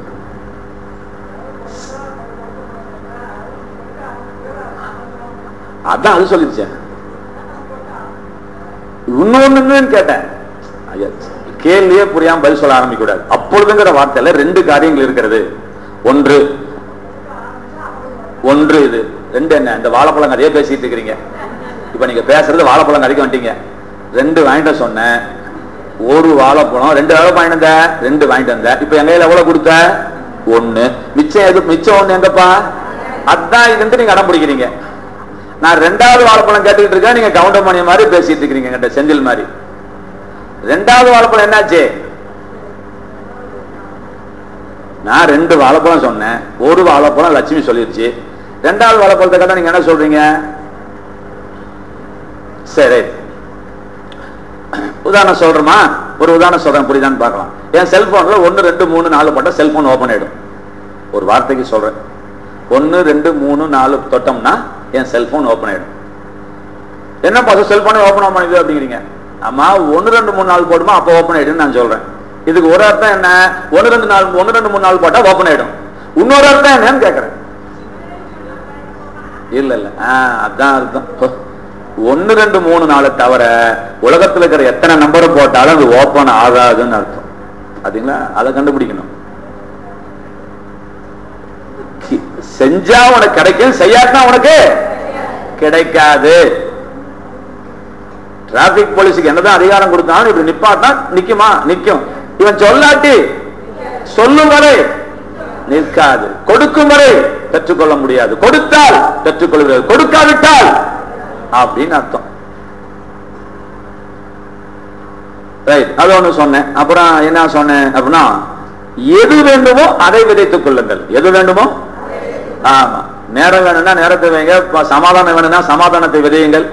எது வேண்டுமோ அதை நீங்கள் விதைக்க வேண்டும். நீங்க என்ன விதைக்கிறதா விளைய போகிறது. ஆகவே எது வேண்டும் என்று விரும்புகிறீர்களோ அவ்வளவு நீங்கள் விதைத்துக் கொள்ளுங்கள் என்று சொல்லி, நேரத்தை நீங்கள் தேவனுக்கு காணிக்கையாக செலுத்தும் பொழுது நீங்கள் 8 மணி நேரம் மாடா உழைச்சு சம்பாதிக்கிற வேலையை 4 மணி நேரத்துல உழைக்க வைத்து சம்பாதிக்க வைத்து அந்த 4 மணி நேரத்தை ரெஸ்ட் எடுக்க கர்த்தர் வைக்க வல்லவராக இருக்கிறார். நெத்தி வேர்வை சிந்தி சம்பாதிக்கணும்னு நினைக்காதீங்க. கர்த்தர் உங்களோட இருக்கிறார். நீங்க 12 மணி நேரம் 16 மணி நேரம் உழைச்சாதான் என் பிள்ளையோட கல்யாணத்துக்கு 4 பவுன் நகை எடுக்க முடியும்னு கனவு கூட கண்டாதீங்க. அது கர்த்தரை கேவலப்படுத்துற விஷயம். உங்க காலால நீர் பாய்ச்ச போறீங்கன்னு அர்த்தம். உங்க காலால நீர் பாய்ச்சவே கூடாது. தேவன் நமக்காக நீர் பாய்ச்ச வல்லவராக இருக்கிறார். ஆகவே வேலை முக்கியம். நீங்க கர்த்தருக்காக நேரத்தை கொடுக்கும் பொழுது அவர் உங்கள் நேரத்தை என்ன செய்யறாரு? மிச்சப்படுத்தி தருகிறார், மிச்சப்படுத்துவார். 10 மணி நேரம் நீங்க கடை திறந்து வச்சு என்ன சம்பாதிக்கிறீங்களோ அதை 1 மணி நேரம் நீங்க ஜெபம் பண்ணிட்டு கடையை தொடங்க. 10 மணி நேரம் வருமானத்தை 4 மணி நேரத்தை அதை மிஞ்சி கொடுத்துட்டு உட்கார வச்சிருவார் கர்த்தர். உனக்கு நேரம் மிச்சம் தானே. அந்த மிச்சம் இருக்கிற ஆரம்பத்தில் இன்னும் நிறைய சம்பாதிக்கலாமே, செஞ்சிருவார். ஏன்னா நீங்கள் தேவனுக்கு எதை விதைச்சிருக்கிறீங்க? நேரத்தை விதைத்திருக்கிறீர்கள். அப்ப நேரத்தை விதைக்கும் பொழுது நீங்கள் நேரத்தை பிரதிபலனாக பெற்றுக்கொள்வீர்கள். உங்க எனர்ஜி வேஸ்ட் ஆகாது. கழுது மாதிரி கட்ட வேண்டிய அவசியம் இல்லை. ஜெபம் பண்ணிட்டு ரேஷன் கடைக்கு போய் பாருங்க, கும்பல் கம்மியா இருக்கும். இல்லைன்னா முதல்ல இந்த காரியம் கூப்பிட்டு வச்சு கொடுத்துட்டு போயிடுவான். நீங்க ஜெபம் பண்ணாம போய் பாருங்க, 10 பேருக்கு வேண்டிய கும்பல் 25 பேர் நிற்பாங்க. ஏன்னா இங்க நீ நேரத்தை என்ன செய்யல, இன்வெஸ்ட்மெண்ட் பண்ணல. தேவனுக்கு இங்கே வீட்டை விட்டு கிளம்புறதுக்கு முன்னாடியே நேரத்தை இன்வெஸ்ட்மெண்ட் பண்ணுங்க. எப்படியெல்லாம் இன்வெஸ்ட்மெண்ட் பண்ணலாம் என்று கடந்த வாரத்தில் நான் சொன்னேன். ஒன்று, ஆராதனைக்கு வருவதாக தீர்மானியுங்கள், ஜெபிப்பதாக தீர்மானம் பண்ணுங்கள், ஊழியம் செய்வதாக தீர்மானம் பண்ணுங்கள். ஊழியன்னா பையில தோலை மாட்டிட்டு பைபிளை பத்தி பிரசங்கம் பண்றதில்ல. உங்களுக்கு தெரிந்த எத்தனையோ நண்பர்கள் இருக்கிறாங்க. அந்த நண்பர்களுக்கு ஆண்டவரை பத்தி என்ன செய்யணும்? சொல்லணும். பேச்சு போட்டுல ஜெயிச்சதுக்கு ஒரே கொள்ள சந்தோஷம். அந்த புள்ள சாமி இல்ல நாளே அவளை உட்கார வச்சு அவளை கன்வின்ஸ் பண்ணாதான் நீ ஜெயிச்சதுக்கு அர்த்தம். சரி, அதை கன்வின்ஸ் பண்ணணும். அந்த அம்மாவை இல்லம்மா நீ செய்றது தப்புமா, இங்க பாருமா நீ கேட்கிற கேள்வி அவ முக்கு முக்காடி திக்கு முக்காடி கடைசியா அவ பாயிண்ட்டுக்கு வந்து கடவுள் இருக்கிறான்னு அடுத்த வாரமே நான் பேசுனது தப்புன்னு பேச வைக்கணும். அத்தனை பேத்துக்கு யார்கிட்ட கத்தர் கணக்கு கேட்க போறாரு? உங்ககிட்ட தான் கேட்க போறாரு. காலேஜ் விட்டு வரதுக்குள்ள அத்தனை பேத்துக்கிட்டையும் ஒரு 2 வார்த்தையா என்ன சொல்லணும்? உனக்கு தெரிஞ்ச சத்தியத்தை சொல்லணும். காரி மூஞ்சில தொடச்சு துப்புனாலும் சந்தோஷமா தொடச்சிட்டு வா. தெரசாவா அப்படிதான் துப்புனாங்க சொல்லிருக்கேன் இல்லையா? தெரசாமா போய் இப்படி பிச்சை கட்டிச்சான் ஒரு வெள்ளக்காரன்ட்ட, தூணு துப்புனானா, இந்த கையை இப்படி தொடச்சிட்டு இந்த கையை நீட்டினாலாம். இதெல்லாம் உலக சரித்திரம். அவன் பார்த்தானா இப்படி ஒரு குஷ்டரோகம் பிடிச்ச ஒரு பிள்ளைக்கு ஹெல்ப் பண்றதுக்காக எச்சு துப்புனதையும் பார்க்காம தொடச்சிக்கிட்டு கேட்கிறாளே, இவ தியாகம் என்ன பெருசுன்னு சொல்லிட்டு அத்தனை பொறுப்பையும் அவன் எடுத்துக்கிட்டான். அவன் தான் ஃபர்ஸ்ட் ஸ்பான்சர் அந்த எச்சு துப்புனவன்.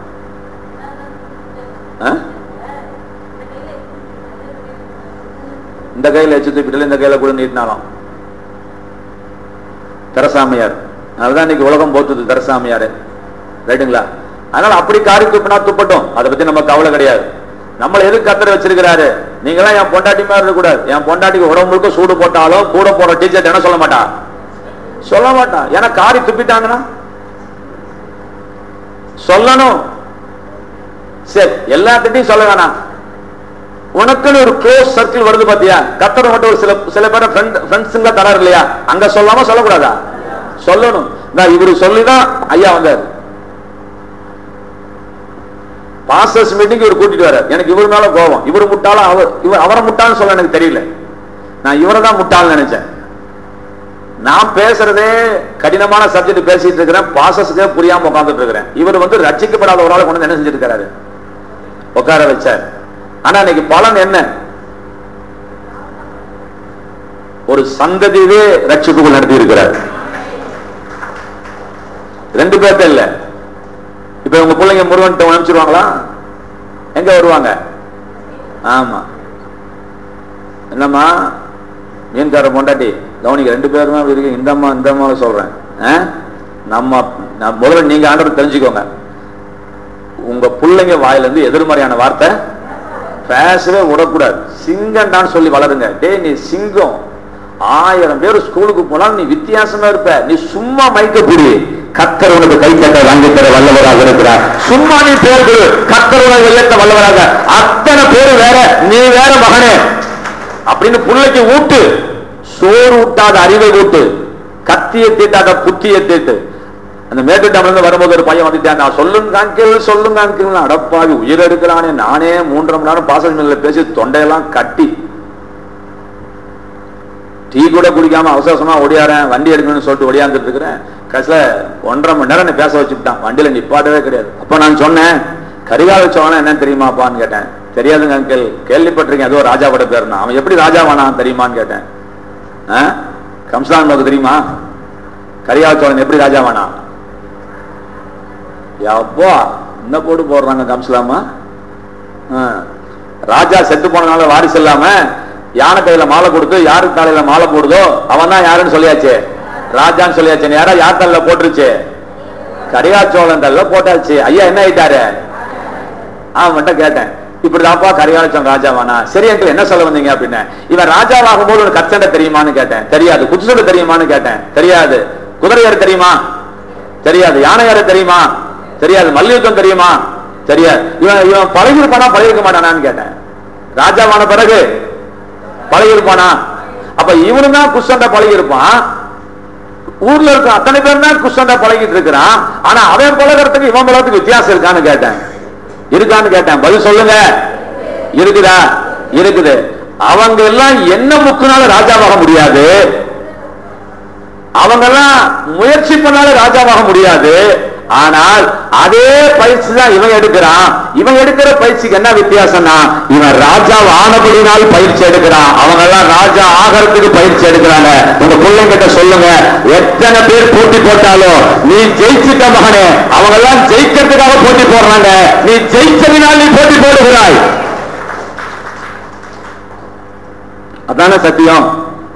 உங்களையும் அதான் சொல்றேன், நீங்களும் என் பிள்ளைங்க. நான் சொல்றேன், கோல போட்டி நடக்குதா, ஜெபம் பண்ணிட்டு போய் கலந்துக்கோங்க, பயப்படாதீங்க, பயிற்சி செய்யுங்க, முயற்சி செய்யுங்க, குதிரை யுத்த நாளுக்கு ஆயத்தம் பார்க்குங்க. ஜெயத்தை கர்த்தர் தர வல்லவராக இருக்கிறார். நீங்க போனா ஜெயிச்சுட்டு வருவீங்க. அதை முதல் தெரிஞ்சுக்கணும். உங்க மேல ஒரு அபிஷேகம் இருக்கிறத கண்டுபிடிங்க.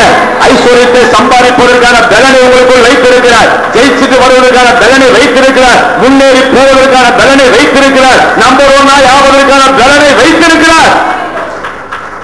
அந்த அபிஷேகத்தை வெளியே எடுக்கணும். ஹலோ, அந்த பாட்டு பாடி ஒரு அம்மா 2000 ரூபாய் சேலை வாங்கினாங்க ஐயா. இந்த கம்சலா அம்மான்னு போன வாரம் பாடினாங்க. ஆனா எழுத்து தெரியாது அவங்களுக்கு. தெரியாது. ஆனா போட்டா அவங்களுக்கு ஜப்பான் எழுத்து மாதிரி தெரியும். என்ன பொம்மான்னு கேட்பாங்க, இது கோழியா குதிரையான்னு கேட்பாங்க. அவங்களுக்கு தெரியாது. அவங்க பாடி பரிசு வாங்கிட்டாங்க. ஒரு விசுவாசி கொண்டாந்து கொடுத்துச்சு, 2000 ரூபாய் சேலை கொண்டாந்து கொடுத்துருச்சு. அந்த அம்மாட்ட கேட்டேன், போன சபையில முத பாடும்போது, உனக்கு எப்பமா அந்த வரம் வந்துச்சு? முந்தனத்து மத்தியானம் 3:45 இருந்துச்சு. 3:45 கொடுத்தாரு கத்தரு. நீ பிறக்கிறதுக்கு முன்னாடியே கத்தர் உன் கையில கொடுத்துட்டாரு. நீ 3:30 உட்காந்துட்டு யோசிச்சதுனால வரல, முக்காலத்துக்கு முன்னாடியே கத்தர் வச்சதுனால அதை நீ எடுக்க பிரயாசப்படும் பொழுது உங்களுக்கு என்ன வந்துச்சு? உங்களுக்குள் இருந்த வரம் உங்களுக்கு தெரிய வந்தது. ஒரு குழந்தைக்குள்ள நடக்கிற சக்தி இருக்கு, பாடுற சக்தி இருக்குது. அது எப்பதான் தெரியும்னா, அந்த குழந்தைக்கு நீங்க நடக்க கத்துக் கொடுக்கும் பொழுதுதான் அந்த குழந்தைக்குள்ள இருக்கிற சக்தி என்ன செய்யுது? வெளியே வருகிறது.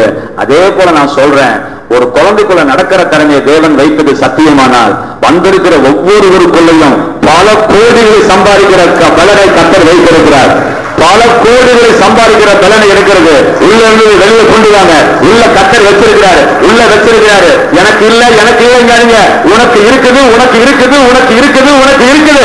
ஐஸ்வர்யத்தை சம்பாதிப்பதற்கான பலனை கொடுக்கிறவர் அவரே. உன் நிமித்தம் அல்ல, ஆபிரகாமோடு பண்ணின உடன்படிக்கை உறுதிப்படுத்தும்படி இந்நாளில் உனக்கு உண்டாயிருக்கிறதான ஐஸ்வர்யத்தை சம்பாதிக்க பலனை கொடுக்கிறவர் அவரே. உன் கைபலன், உன் சாமர்த்தியம் இந்த ஐஸ்வர்யத்தை உனக்கு சம்பாதித்து கொடுக்கவில்லை என்பதை நீ அறிவாயாக. உனக்குள்ள உன்னை கத்தர் வச்சிருக்கிறார். அது இருக்கிற வரைக்கும் நீங்க ஜெயிச்சுக்கிட்டே இருப்பீங்க. அன்னைக்கு சேலத்துல போகும்போது ஒரு படம் பார்த்துக்கிட்டு இருந்தேன். ஒரு கிராபிக்ஸ் படம், ஒரு கிராபிக்ஸ் இல்ல, ஒரு HB1 சேனல்ல பார்த்துட்டு இருந்தேன். அப்படி பார்த்துட்டு இருக்கும்போது அதுல கிட்டத்தட்ட வானலாவிய மனுஷனுங்க. அது ஒரு சின்ன வளையம், நம்ம தலை சோடு தான் இருக்கும். அவங்களுக்கு அது ஒரு சுண்டு வரல கூட போகாது. அந்த வளையம் யார்கிட்ட இருக்குதோ அவன் தான் ராஜா. அதை ஒரு மனுஷன் எடுத்து தலையில வச்சுக்குவான். வில்லன் ஆக்சுவலா அவன் எடுத்து தலையில வச்சுக்குவான். இப்ப அத்தனை பேர் என்ன செய்யறாங்க? இவனுக்கு கீழ்படுகிறாங்க. இவன் என்ன இவன் சொன்னா அவன் செஞ்சாவும் அப்படின்னு ஒரு படம் எடுத்திருக்கான். நான் கூட யோசிச்சேன், பாருடா படம் கூட நல்லா தான் எடுத்திருக்கானுங்க. அந்த தலைமையில அவன் சின்ன ஆளு, அதை நினைச்சா அவன் கால் சுண்டு வரல நசுக்கிடுவானுங்க அவனை. ஆனா இவன் பேச்சுக்கு அவன் என்ன செய்யறாங்க? அடி பண்ணிடுறாங்க. ஏன்னா அந்த அங்கிள் சொன்னவன் கதை சொல்றான், அங்கிள் இந்த படம் பார்த்தே இல்லையா? நான் படமே பார்த்தலடான்னு. இது யார்கிட்ட இருக்குதோ அவன் தான் ராஜா, அதனால தான் அவன் பேச்செல்லாம் அவன் கேட்குது. அவன் தலையில் இருந்த அந்த கிரீடத்தை போல உங்களுக்குள்ள கத்தர் அபிஷேகத்தை வைத்திருக்கிறார். நீங்கள் சொல்லுவதெல்லாம் வாய்க்கும், நீங்கள் செய்வதெல்லாம் வாய்க்கும், நீங்கள் சொல்லுவதெல்லாம் பலிக்கும். கத்தர் அந்த அபிஷேகத்தை வச்சிருக்கிறார். இதை கத்துக்கணும். உங்களுக்குள்ள இருக்கிற சொத்தை கண்டுபிடிங்க. உங்க சொத்தை கண்டுபிடிங்க. உங்களுக்குள்ள ஒரு வெளியேறப்பட்ட சொத்தை வச்சிருக்கிறார். பயப்படாதீங்க. 10 லட்சம் ரூபாய், 10,000 ரூபாய் தேவையை சந்திக்கிறதும் கத்தர் தான். 10 கோடியை சந்திக்கிறதும் கத்தர் தான். 10,000 ரூபாய் தசமமான் தராத முதல் ஜெபம் பண்ணணும். 10,000 ரூபாய் நான் தசமமான் தரலன்னா நீ கடவுளே கிடையாதுன்னு சொல்லுங்களேன். நீ 1000 ரூபாய் தசமமான் கொடுத்திருக்கியாலதா? ஆமா கொடுத்திருக்கிறேன். அப்படி என்றால் கர்த்தருடைய வசனத்தின்படி நீ எவ்வளவு சம்பாதிச்சாகணும்? 1 லட்சம் சம்பாதிச்சாகணும். நீ ஏமா கொடுத்தது ஒண்ணுன்னா அவர் தரது எவ்வளவுங்க? 100. 10 கடங்க 100 மடங்காய் திருப்பி தரேன்னு சொல்லியிருக்காரு. அப்ப உன்னுடைய வருமானம் 10,000, நீ கொடுத்தது 1000 தசம பாகம். எதுக்காக அந்த 1000 வாங்கினார்னா இந்த 10,000 லட்சமாக்குவதற்காக தேவன் வாங்கினார். நீ தொடர்ச்சியா கொடுத்து கொண்டே இரு, கர்த்தர் அந்த அற்புதங்களை செய்வார். அப்புறம் என்ன சொன்னேன் அப்படின்னு சொன்னா, எவ்வளவு அறுக்க விரும்புகிறீர்களோ அவ்வளவு விதையுங்கள். இது ரொம்ப முக்கியமான சூட்சமா. பணம் சொன்னா இல்லையா? சொன்னமா? ஆமா, வேற சொல்ல சொல்ல இங்கதான் சொன்னேன். எவ்வளவு பெற்றுக்கொள்ள விரும்புகிறீர்களோ அவ்வளவு விதைக்கணும். ஏதோ இருக்குதுங்க விதைக்கிறாங்க அப்படி விதைக்கூடாது. எவ்வளவு விதைக்கணும், எவ்வளவு அறுக்கணும் ஆசைப்படுற? 1 லட்சம் ரூபாய் சம்பளம் ஆசைப்படுறியா? ரைட், அப்ப தசம் பார்த்து 1000 ரூபாய் மரியாதையை கொடுத்துக்கிட்டே இரு. எங்கேயும் ஸ்டாப் பண்ணாத, ஸ்டாப் பண்ணவே பண்ணாத, கொடுத்துட்டே இரு. இந்த நீ கொடுத்து கொண்டிருக்கிறது 1000 ரூபாய் என்ன அர்த்தம்னா, என் வருமானம் 1 லட்சம் ஆகணும்னு அர்த்தம். இதுக்குதான் நீங்க தசாமான் தரது. இதைத்தான் சொன்னேன், தெருவாக்குல பிச்சைக்காரனுக்கு போற மாதிரி பணத்தை போட்டுட்டு போயிடாதீங்க. என்ன சரசா புரியுதா? நீ கொடுக்கிற ஒவ்வொரு பைசாவையும் கர்த்தர் 100 மடங்கு என்ன செய்யறார்? கர்த்தர் திருப்பி தருகிறார். அப்ப நீங்க 1000 ரூபாய் தசமான் தரும்போது என்ன விசுவாசத்தை வெளிப்படுத்துகிறீர்கள்? என் வருமானத்தை கர்த்தர் 10 மடங்கு ஆக்க போகிறார். நான் 1 லட்சம் ரூபாய் நான் வருமானம் எனக்கு நிச்சயமாய் மாத வருமானம் வரும் என்பதற்காக மாதம் மாதம் விதைக்கிறீங்க. அப்படியானால் அந்த 1 லட்சம் ரூபாய் வருமானத்துக்கு தேவன் வழி வச்சிருக்க மாட்டாரா? வழி வச்சிருப்பார். அதுக்கு ஏதாவது வழி திறந்தியா? அதுக்கு ஏதாவது நீ ஆண்டவருக்கு இடம் கொடுத்தியா? அதான் கிடையாது. அதே வேலை, அதே கொத்தனார் வேலை, அதே சித்தாள் வேலை செஞ்சுட்டு உட்காந்துட்டு இருக்கிறேன். இன்னும் ஒரு வழி என்ன இருக்குது? இன்னும் நான் கொடுத்துட்டேன் 1000 ரூபாய் தசமம் கொடுக்குறேன், எனக்கு 1 லட்சம் ரூபாய் எனக்கு வருமானம் வந்தாகணும். இப்ப என் வருமானம் பெருக்குது, நான் கதவை திறந்தாதான் காத்து வரும். நான் எந்த கதவை திறக்கட்டும் ஆண்டவரே, எந்த கதவை நான் திறக்கட்டும் அப்படின்னு கேட்டு கதவை என்ன செய்யணும்? திறக்கணும். திறக்கணும். திறந்து கொடுக்கும் போது தேவன் ஆசீர்வதிப்பார். நீங்க யார்ட்டையும் கையை கட்டி வேலை செய்யணுங்கிறது தேவனுடைய சித்தமே கிடையவே கிடையாது. உங்களுக்குள்ள 4 பேர் இருக்கணும் தான் கர்த்தர் ஆசைப்படுகிறார். தன்னிச்சையாக இருங்கள், தேவன் உங்களோட கூட இருப்பார். ஆக எவ்வளவு சார் விதைக்கணும் அப்படின்னா, நீங்க எவ்வளவு பெற்றுக்கொள்ள விரும்புகிறீங்களோ அவ்வளவு என்ன செய்யணும்? நீங்க விதைக்கணும். கடைசியா ஒரு காரியம் சொல்றேன், கடைசியா அதுக்கு அர்த்தப்பட்ட ஒரு காரியம் சொல்றேன். என்ன அப்படின்னா, பணக்காரன் ஆகிறதுக்கு என்ன தடைகள், அதை முதல் தெரிஞ்சு வச்சுக்கலாமே. பணக்காரன் ஆகிறதுக்கு எது தடைகளாக இருக்கிறது? மாரியா சிஸ்டருக்கு 50 வெள்ளம் அரிசி அளந்து போடுப்பா கார்த்திகை அப்படின்னு சொல்லிட்டேன். அவங்க பையன் சோடு போட்ட என்னைக்கு 50 வெள்ளத்தை வீட்டுக்கு கொண்டு போவாங்க? அவங்க 50 வெள்ளத்தை நான் கொட்டுறேன், உன் பையில நான் கொட்டுறேன், நீ எவ்வளவு ரொம்ப நினைக்கிற? 1/2 வெள்ளம் கூட ரொம்ப நான் சொல்றேன். என்ன சோடு பொத்த வச்சிட்டு இருக்க நீ? அதான் ஆண்டவர் என்கிட்ட சொன்னாரு, மீனுக்காக ஜெபம் பண்ணவரா வாத்துமடையா, வலையில ஓட்ட இருக்குது, வந்த மீன் தந்துச்சுனாவே உனக்கு நிறைய மீன் கிடைச்சிடும். அதனால மீன் பிடிக்க போறதுக்கு முன்னாடி முதல்ல என்ன செய்ய? இந்த வலையை சரி பண்ணிட்டு போடா. மீன் கறியில என்ன குறை சொல்ற?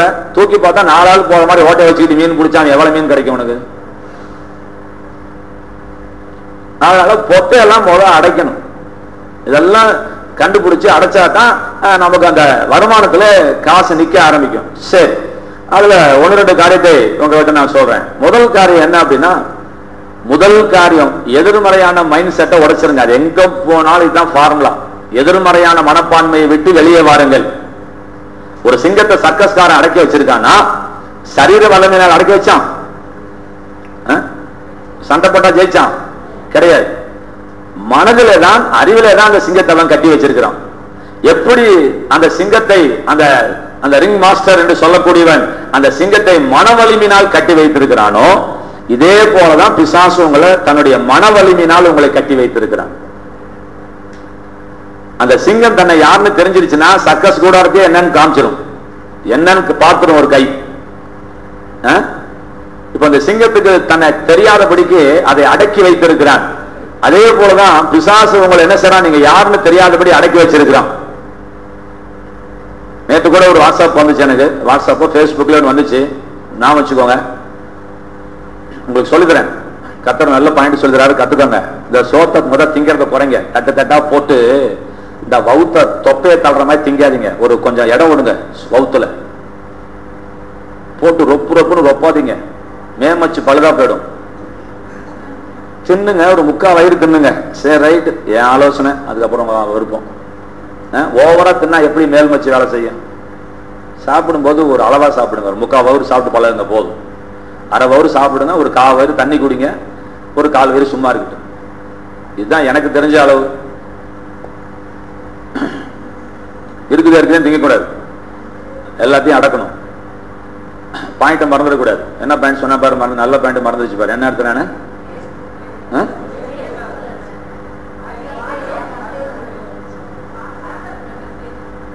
இருங்க சொல்றேன். எனக்கு அந்த பாயிண்ட் மறந்துச்சு. சரி, சொல்றேன். ஃபேஸ்புக்கு, இந்த வாட்ஸ்அப் ஒரு காரியம் சொல்றேன். கூகுள் அப்படின்னு இன்டர்நெட் யூஸ் பண்ணவங்களுக்கு தெரியும். அதான் உள்ளுக்குள்ள நுழைஞ்சு போகுதுங்க இன்டர்நெட்டுக்குள்ள. இது கூகுள்னு ஒருத்தன் ஒரு சின்ன பையன் கண்டுபிடிச்சான். இன்னைக்கு உலகத்திலே பெரிய பணக்காரர் லிஸ்ட்ல அவன் ஒருத்தனா இருக்கிறான். ஏன்னா நீங்க கூகுள் யூஸ் பண்ணும்போது அதுல ஒரு பைசா அவனுக்கு போதும்னு வச்சுக்கோங்களேன். அரசாங்கம் அப்படி தருது. உதாரணம் எப்படின்னா, இப்போ ஒரு கார்பரேட்டர் ஒருத்தன் கண்டுபிடிக்கிறான். கார்பரேட்டர் கண்டுபிடிச்ச உடனே அந்த கார்பரேட்டர் உலகத்துல எவன் யூஸ் பண்ணாலும் அதுல இத்தனை பெர்சன்டேஜ் அவனுக்கு போயிடும். இவன் கண்டுபிடிச்சதுக்காக அதை பலனா தராங்க. உலகத்துல எவ்வளவு வித்தாலும் அவனுக்கு அதுல ஒரு பங்கு போயிடும். அவன் சந்ததிக்கே போமா. அம்மா அப்பா அப்பப்ப எடுத்தாங்க. அவன் சந்ததிக்கே போமா. பாத்துக்கோங்க. அப்ப கூகுளை கண்டுபிடிச்சவன் பணக்காரன் ஆயிட்டான். பேஸ்புக்கை கண்டுபிடிச்சவன் பணக்காரன் ஆயிட்டான். ஒரு 2 பேர் என்ன செய்யறாங்க, ஒரு கம்பெனில வேலை செஞ்சுட்டு இருக்கிறாங்க. அவங்க என்ன சொல்லி அவங்க யாரும் ஏத்துக்கொள்ளல. இவனை கடைசியில வேலையை விட்டு 2 பேரும் தள்ளிட்டாங்க. இவங்க போய் இன்னொரு கம்பெனில போய் சாப்பாட்டுக்கே வெளியிலாம இருக்கும்போது இன்னொரு கம்பெனில வேலை செய்யறதுக்கு அவங்க மனசு வரல. நம்ம 2 பேரும் சேர்ந்து ஏதாவது ஒன்று செய்யணும்டான்னு சொல்லிட்டு 2 பேரும் ஃப்ரெண்ட்ஸ் என்ன செய்யணும்னு தெரியாம அப்படியே மண்டையை போட்டு குடிச்சிட்டு இருக்கும்போது கடைசியா வாட்ஸ்அப் என்று சொல்லக்கூடிய ஒரு அப்ளிகேஷன் கண்டுபிடிச்சாங்க. வாட்ஸ்அப். அவ்வளவுதான். இப்ப 2 பேரும் கோடீஸ்வரன் ஆயிட்டாங்க. என்னங்க? சரி, இன்னொன்னு சொல்லுகிறேன். பவித்ரா, திவ்யபுரம் எல்லாம் தெரிஞ்சு வச்சுக்கோ. கல்யாணம் பண்ணி புல்ல பக்கிறது 2வது. புரியுதா? இப்ப நான் சொல்றத மண்டையில ஏத்தும் போல அந்த கூகுள்ல தப்பு கண்டுபிடிச்சவனுக்கு ஜெயந்தி பரிசு கொடுத்தாங்க. கூகுள்ல அந்த கூகுள்ல கண்டுபிடிச்ச பணக்காரன் சொல்லிட்டான், இதுல யாராவது தப்பு கண்டுபிடிச்சுன்னா 10,000 கோடி தரேன்னு எவ்வளவு ஒரு கோடி அனௌன்ஸ் பண்ணிட்டான். இதுல ஒரு சின்ன தப்பு இருக்குன்னு நிரூபிச்சுட்டா நான் எவ்வளவு தரேன்னு சொல்லிட்டான். அதை ஒருத்தன் கண்டுபிடிச்சு அவனோட பெரிய பணக்காரன் ஆயிட்டான். நான் என்ன சொல்றது சொல்லுங்க. நான் இப்பவும் சொல்றேன், கேளுங்க. நிச்சயமா நம்ம சபையில நடக்கும். அது யாருன்னு தெரியாது எனக்கு. ஒரு சின்ன ஐடியாவை கத்தரவங்களுக்கு தருவார். அந்த ஐடியாவுக்காக காத்துட்டு உலகத்திலேயே பெரிய பணக்காரனாகக்கூடிய அந்த சின்ன ஐடியாவை நீ வாங்கிட்டா நீ ஜெயிச்சிருவேன். நீ மாடு மாதிரி உழைக்கணுங்கிறதுலாம் தேவனுடைய திட்டமே கிடையாது. ஒரு சின்ன ஐடியா ஸ்ட்ரைக் ஆச்சுன்னா போதும். பவித்ரா, உனக்கும் சொல்றேன், ஒரு சின்ன ஐடியா கத்தத்தை கேளு. உங்க ஊர்லயே எவனும் சம்பாதிக்காத அளவுக்கு உன்னை சம்பாதிக்க வச்சிருவார். அதுக்குதான் கொஞ்சம் ஆண்டாட்டு உட்காந்துட்டு இருக்கணும். உட்காந்துட்டு இருக்கும்போது அந்த டைத்தை இன்வெஸ்ட் பண்ணும்போது அந்த சின்ன ஐடியாவை போடுவார். நம்ம என்ன செய்யறோம், பண்ணி செட்டப்படுதான் மானத்தை பாக்குறது போல 5,000 10,000த்திலேயே குனிஞ்சிட்டு உட்காந்துட்டு இருக்கிறோம். இதெல்லாம் ரைட்டு. இது குனிஞ்சிட்டு இருக்கும்போது அப்பா இதான் சம்பளம், இதான் என் வருமானம், இதான் வேலையா, உன் புள்ள வேலை செய்யலாமா அப்படின்னு கேட்டுக்கிட்டே நீ மீனை கழுவு. அப்புறம் தான் கர்த்தர் உன்னை தூக்கி காட்டுவார். அந்த அறிவு எனக்கு கொடுங்க ஆண்டவரேன்னு கேட்கணும். உடனே கார்த்திக் மகேந்திரன் என்ன நினைக்கூடாது, நம்ம எல்லாம் படிக்கல, நமக்கு எப்படி இந்த அறிவு வரன்னு கேட்க கூடாது. உள்ளவனை வெட்கப்படுத்த தேவன் யாருக்கு ஞானம் தருகிறார்? இல்லாதவனுக்கு. ஞானியை வெட்கப்படுத்த தேவன் யாருக்கு ஞானம் தருகிறார்? பேதைக்கு தருகிறார், முட்டாளுக்கு தருகிறார். ஒரு சின்ன ஐடியா வந்தா போதும் ஜெயிச்சிருவீங்க. அந்த சின்ன ஐடியாக்காக காத்துட்டு இருங்க. இன்னும் எவ்வளவோ உலகம் வளர்ந்துட்டு வர போகுது. இன்னும் என்னென்னமோ வரப்போகிறது. அதுல உங்க மூளையை மாத்திரம் கசக்கி உள்ள விட்டீங்கன்னா போதும். OLX ஒருத்தன் கண்டுபிடிச்சான், கோடீஸ்வரன் ஆயிட்டான். OLX அவ்வளவுதான். நானும் வந்த புதுசுல நம்பல. எப்படிப்பா ஒரு ஜாமானை வாங்கி வித்தா கமிஷன் இல்லையான்னு? எனக்கெல்லாம் ஒரு கமிஷன் இல்லைன்ட்டான். ஒரு அப்ளிகேஷன் ஓபன் பண்ணா நீ விற்கிற ஜாமான் அதை போட்டுட்டான், வாங்குறவன் அதை பார்ப்பான், நீ வித்துக்கோ அவன் வாங்கிக்கிட்டோம், எனக்கு ஒண்ணு வேணாம், உனக்கு ஒண்ணு வேணாமா, பரவாயில்லையே. அந்த ஒரு அப்ளிகேஷன்ல தான் அவன் பல கோடிகளுக்கு அதிபதியாகி மாறினான். சின்ன அப்ளிகேஷன். நான் கூட தான் யோசிக்கிறேன், கல்யாணத்துக்கு அங்கேயும் இங்கேயும் போய் தடுமாட்டிருக்காங்க. மேட்ரிமோனி காட்ரிமோனின்னு இந்த OLX மாதிரி கொண்டு வந்துடணும். ஆத்தாளுகளா கொண்டு வந்துடணும். திருச்சினா திருச்சி, கவரான் ஆயிடுனா கவரான் ஆயிடு, வயசு 25னா 25, எல்லாம் ப்ரோக்ராம் பண்ணிடணும். 23 வயசு இந்த கேஸ்ட்ல இந்த நிமிடத்துல எங்கடா இருக்கான்னு சொன்னா தமிழ்நாட்டில் இருக்கிற அத்தனை பேரையும் கக்குன்னு அந்த இது தள்ளணும். தள்ளிடுச்சுன்னா அவன் பார்க்கறான், பொறுக்கிறான், மேரேஜ் ஆயிடுச்சு, வேலை முடிஞ்சு போச்சு, இவனுக்கு 10 பைசா தரவான் அவனுக்கு. அதை பார்க்கும் போது அதுக்கு விளம்பரம் கொடுப்பானுங்க பாத்தீங்களா, அவங்ககிட்ட அவன் காசு வாங்கிக்குவான். சின்ன சின்ன ஐடியா தான். நான் யோசிச்சுட்டே இருக்கேன், யாரும் செய்ய மாட்டாங்க. மேட்ரிமோனி அது காட்ரிமோனி அது எல்லாத்துக்கும் தெரியணும்னா செல்போன்ல இறங்கி ஆகணும். செல்போன்ல சாதாரண ஒரு அப்ளிகேஷனா அதை கொண்டாடணும். கொண்டு வந்து ப்ரோக்ராம் பண்ணணும். ப்ரோக்ராம் பண்ணி பொண்ணு மாப்பிள்ளை எவனுமே அலையக்கூடாது. ஆத்தாளுல செல்போனை தட்டினாலும் என்ன வந்துடணும். நான் உடனே ஓயில சப்ளான பிரிச்சிருக்கிறான், எல்லாம் பிரிச்சிருக்கு. கவரானாயிட்டு வெள்ளாலயம் கொள்ளாலயம் சொல்லாலயம் ஜோலியம் பாறையம் பள்ளம் எல்லாத்தையும் போட்டு பிரிச்சு எரி.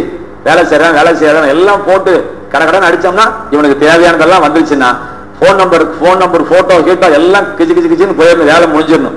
வேலை போயிடுச்சுன்னா அவ்வளவுதான், டக்கு டக்குன்னு வேலை முடியணும். வள இழுத்துட்டு கூடாது. எதுக்கு புரோக்கர் காசு? ஒருத்தன் சம்பாதிக்கணும். உட்காந்து மூளையை கசக்குனா நம்ம ஜெயிக்கலாம். இப்போயும் நீங்க மூளை கசக்குனா ஒரு அப்ளிகேஷனை கண்டுபிடிச்சா போதும். ஒரு இந்த செல்போன்ல நீங்க யூஸ் பண்ற மாதிரி ஒரு சின்ன அப்ளிகேஷன் கண்டுபிடிச்சா செஞ்சிடும், ஜெயிக்கலாம். மேக்னா சில்க்ஸ் துறையூர்ல வச்சிருக்காங்க. ஆக்சுவலா அவங்க கடை பேரு சிவா சில்க்ஸ். எல்லா இடத்துலயும் சிவான்னு வச்சாச்சு. இங்க ஏன் சிவான்னு வைக்கல? இங்க ஏற்கனவே இன்னொரு சிவா இருந்துட்டார். அதனால பார்வதின்னு வைக்காம மேக்னான்னு வச்சுட்டாங்க. பரவாயில்ல, தப்பு இல்லை. அந்த ஓனரோட தம்பி போய் கேட்கும்போது சொன்னார், சாரதாஸுக்கு அடுத்து நீங்கன்னு நான் சொன்னேன். சும்மா சொன்னேன், அது கொஞ்சம் சந்தோஷப்பட்டாங்க. நல்லா செய்யுங்க, பிக்கப் பண்ணுங்க சார் அப்படின்னு சொன்னேன். சாரி சார், சாரதாஸோட அதிகமா சம்பாதிச்சுட்டு இருக்கேன் சார் அப்படின்னாரு. நாங்க 7 இடத்துல பிரான்ச் வச்சிருக்கிறோம். எங்க விலைக்கு யாரும் தர முடியாது. நான் சேலஞ்சு பண்றேன். தமிழ்நாடு முழுக்க நாங்க பிரான்ச் வைக்க போறோம். அப்ப சாரதாசா நாங்களான்னு பார்க்கலாங்கிறோம். என்னங்க, ஒரு தொழில் தானங்க விஷயம். ஒரு தொழில் வச்சுக்கிட்டா அவன் முன்னேறலையா? நீங்க என்ன தொழில் செய்றீங்கன்னு எனக்கு ஒன்றும் புரியலையா?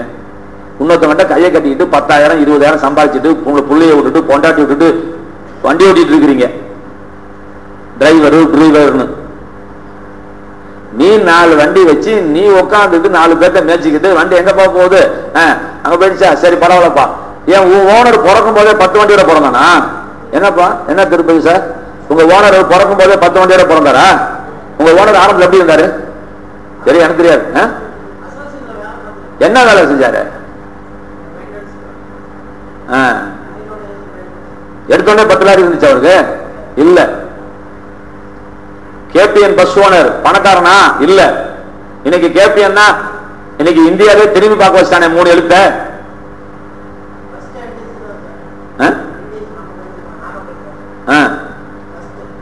எதுக்கு ஃபர்ஸ்ட் பரிசு வாங்கியிருக்காங்களா? நான் சொல்றது என்னன்னா, ஃபர்ஸ்ட் பிரைஸ் செகண்ட் பிரைஸ் நான் சொல்லல. நீங்க நல்லா இருக்கணும்னு சொல்லிட்டு வரேன். நீங்க ஏன் கைகடி சம்பாதிச்சிட்டு இருக்கிறீங்க? நீங்க ஏன் ஓனர் அவனுக்கு என்ன உங்களுக்குள்ள வரல?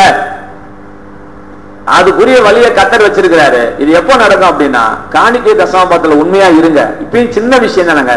எனக்கு என்னங்க தசமபாகத்துல நான் சாப்பிட போறேன்னா, நேற்று ஒருத்தர் வாட்ஸ்அப்ல போட்டிருக்கிறார், ஒரு மனுஷன் சாகும் போது அவனுக்கு இருக்கிற சொத்து, ஒரு மனுஷன் சாகும் போது அவன் மிச்சம் வச்சுட்டு போற சொத்து அவன் தேவைக்கு மிஞ்சி சம்பாதிச்ச சொத்துன்னு சொல்றாரு. நீ சாகும்போது என்னென்ன விட்டுட்டு போற அத்தனை நீ தான் நெத்தி வரை சிந்தனை. எதுக்கு சிந்தனைன்னு கேட்கறான். நீ சாகும் போது விட்டுட்டு போற சொத்து உன்னுடைய எக்ஸ்ட்ரா உழைப்புன்னு சொன்னான். அவன் வாயில சக்கரை போடலாம ஜிலேபி போடலாமான்னு கூட யோசிச்சான். இருக்கிறதே அனுபவிக்கிறது கிடையாது. சாகுற வரைக்கும் சைக்கிள்லயே போய் சாப்பிடுறீங்க. ஒரு நல்ல கார்ல போனீங்களா? ஒரு நல்ல ஏசி வச்சு வீட்டுல உட்காந்தீங்களா? ஒரு நல்ல சேலை கட்டி பாத்தீங்களா? இல்ல. உன்னை யார் அப்படி இருக்கு சொன்னா? அதனாலதான் காசே வரது கிடையாது உங்க கையில. கொடுக்கற காசை நீ சேர்த்து வைக்கிற. உனக்கு எது காசு? நான் கொடுக்குறேன். நீ நல்ல சேலை கட்டினா தானே மாரியாத்தா ஊரெல்லாம் பாராட்டும். கோயிலுக்கு தெரிஞ்சோ தெரியாமலே நீங்க இயேசுவை கும்பிடுறீங்கன்னு தெரிஞ்சு போச்சா? நீங்க அதே சேலையை 150 ரூபா சேலையா 150 வருஷமா கட்டினீங்கன்னா எப்படி தேவநாம மகிமைப்படும்? மகிமைப்படாது. அப்ப தேவநாம மகிமைப்படும்னா முதல் உங்க சேலை மாறணும். ஹலோ, அடுத்த கல்யாணத்துக்கு நீங்க போகும்போது கத்தட்ட கேளுங்க, 10,000 ரூபாய் சேலை எனக்கு எடுத்து கூட ஆண்டுன்னு கேளுங்க. 10,000 ரூபாய் சேலை வாங்கி ஜாம் பண்ணும்போது 50,000 ரூபாய் சேலை கேளுங்க கத்தட்ட. உங்க சொந்தத்துல அப்படி ஒரு சேலை எடுத்து தராட்டினா கல்யாணத்துக்கு போக மாட்டேன்னு ஒரு தீர்மானம் பண்ணுங்க. சாமி, நான் உன் புள்ள, நான் சாமி கும்பிட உன்னை கும்பிடுன்னு தெரிஞ்சு போச்சு. இப்ப நான் 10ல ஓட்டுறேன், அப்ப என்ன செய்ய மாட்டேன், நிக்க மாட்டேன். இப்பதாங்க நீங்க சொத்தையே கண்டுபிடிக்கிறீங்க. ஆஹா, அப்ப ஆண்டு சந்தோஷப்படுறாரு. வெரி குட்பா, இதுக்கு தாண்டா நான் முக்குன்னு முக்குறேன், மவனை விட்டு கத்துன்னு கத்துறேன். இப்பதான் பாயிண்ட்டுக்கு வரீங்க. இப்பதான் சொத்து இருக்குன்னு தெரியுது. இப்பதான் கிளைம் பண்றீங்க, எனக்கு இது வேணும். பாத்தீங்களா? அதை கேளுங்க, நல்ல வீட்டை கேளுங்க. முதல் செருப்புல இருந்து ஆரம்பிங்க. நீ செருப்பே கேட்கலையே, உனக்கு எதுக்கு வீடு? ஒரு நல்ல செருப்பு போட்டியா? 38 தடவை தைச்சு போட்டுட்டு இருக்கிற. நீங்களாம் உருப்படவே மாட்டீங்க. செருப்பு பெஞ்சு போச்சுன்னா தைச்சு போடாதீங்க. நீங்க சட்டை கிழிஞ்சு போச்சுன்னா தைச்சு போடாத. யார்ட்டையாவது கொடு, இருக்கிறான்ல ஏழை அவன்கிட்ட கொடு, கட்டிட்டு போறான் பாவம், போட்டுட்டு போறான், புது சட்டையாவே இருக்குமே. எனக்கு புது சட்டை ஒண்ணு கிழிஞ்சு, புது சட்டை ஆசைப்படுத்த தரன் கிழிஞ்சு போச்சு, சரி கொடுத்துரு அப்படின்னா ரைட், வேற என்ன செய்வேன், நான் போட மாட்டேன், சரி கொடுத்துரு, அதையும் தைச்சு வச்சு போலான்னு பார்க்காத, கொடுத்துருங்க. உங்க செருப்புல ஆசீர்வாதம் பேசணும், உங்க செருப்பு பார்த்து அவன் முழிக்கணும். செருப்புக்கு ஜெபம் பண்ணுங்க மரியாதையா. இந்த வருஷத்துக்குள்ள நல்ல செருப்பு வாங்குறீங்க, சேர்த்து வச்சு என்னமா ஜெயக்கடி தூக்கிட்டு போற, நல்ல சேலை கட்டு, நல்லா சாப்பிடு, என்ன சாப்பிடு நினைக்கிறோமோ நல்ல வயிறார சாப்பிடு, நல்ல செருப்போடு.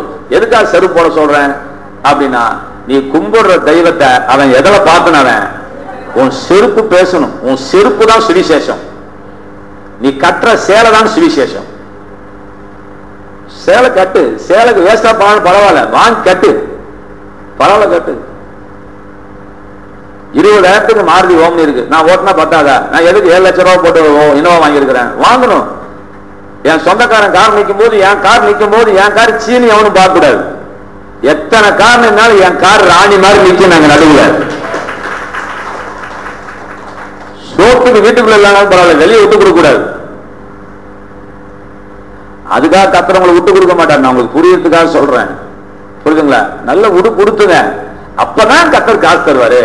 அவர் நாம மகிமைப்படுறதுக்கு அவர் தரங்கிறாரு. நீ எங்க இடம் கொடுத்த, கட்டினா வீட்டை தான் கட்டுவாங்க, எல்லாரும் தானே கட்டுறாளுங்க வீட்டை. முதல் நீ செருப்பை கட்டு, சேலையை கட்டு, தலையில இருக்கிற கிளிப்பு போய் தேடி கண்டுபிடிச்சு வாங்க, கத்தட்ட ஜெபம் பண்ணி, இந்த கிளிப்பு எங்க மீனா வாங்கினு கேட்கணும் 10 பேரு, அதுதான் அபிஷேகம். இந்த சேலை எங்க எடுத்தீங்கன்னு கேட்கணும், அதுதான் அபிஷேகம்.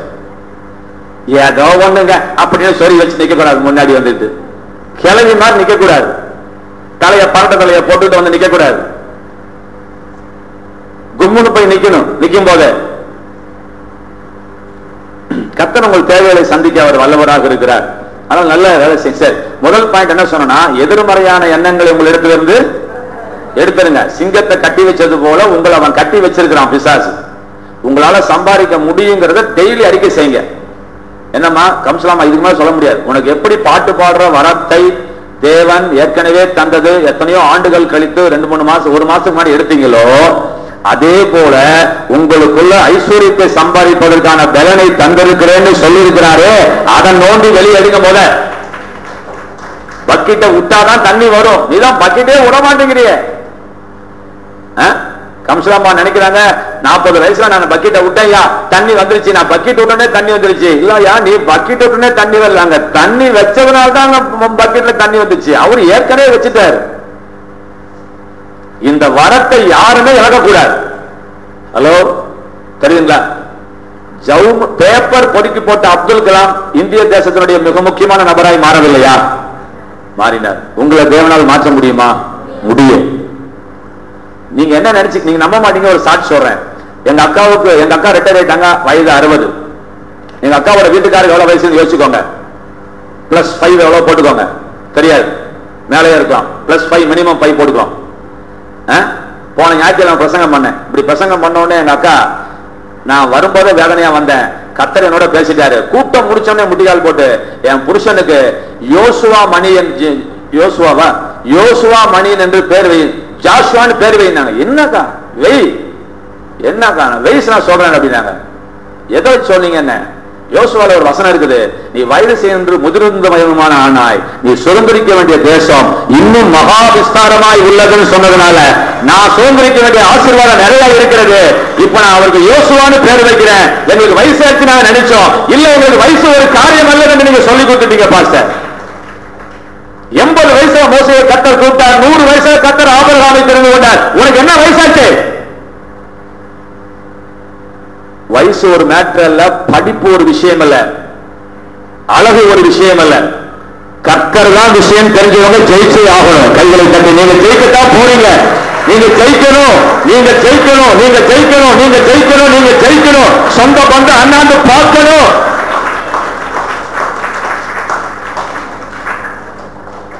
மாசத்துக்கு ஒருக்க வரவனுக்கு சூடு ஏறாது. மாசத்துக்கு ஒருக்க வந்துட்டு 2 மாசத்துக்கு ஒருக்க தேய்ச்சிட்டு போனவனுக்கு ஒரு ஏதாவது சூடு ஏறுமா? வாழைத்தண்டில் பிடிச்சி நெருப்பு வச்சு ஏத்துன மாதிரி கறிக்கட்டையா.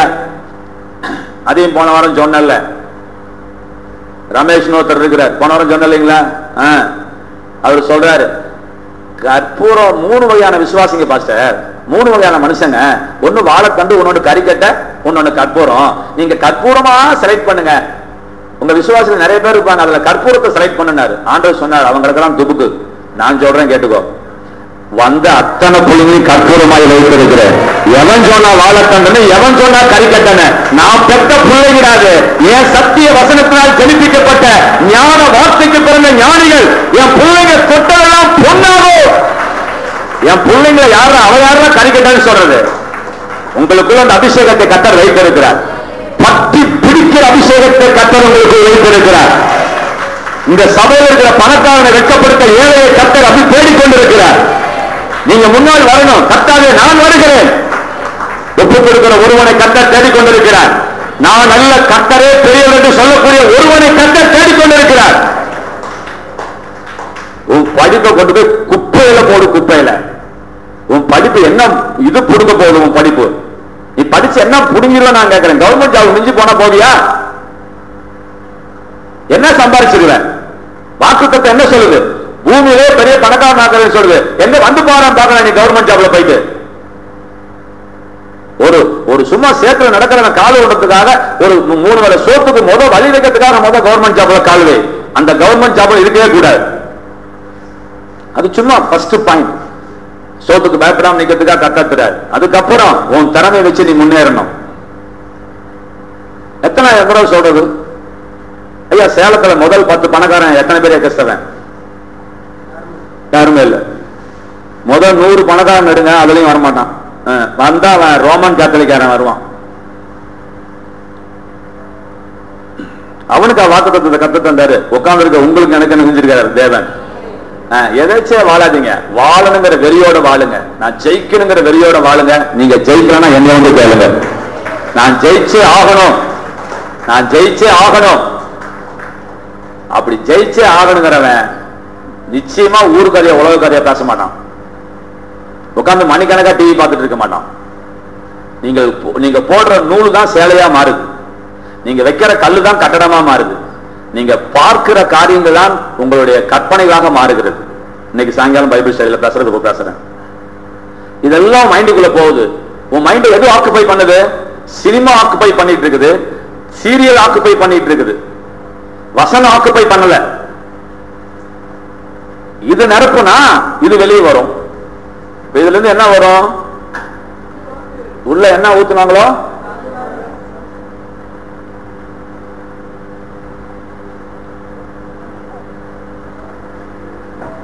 அப்ப என்ன வேணுமோ அதை ஊத்துங்க.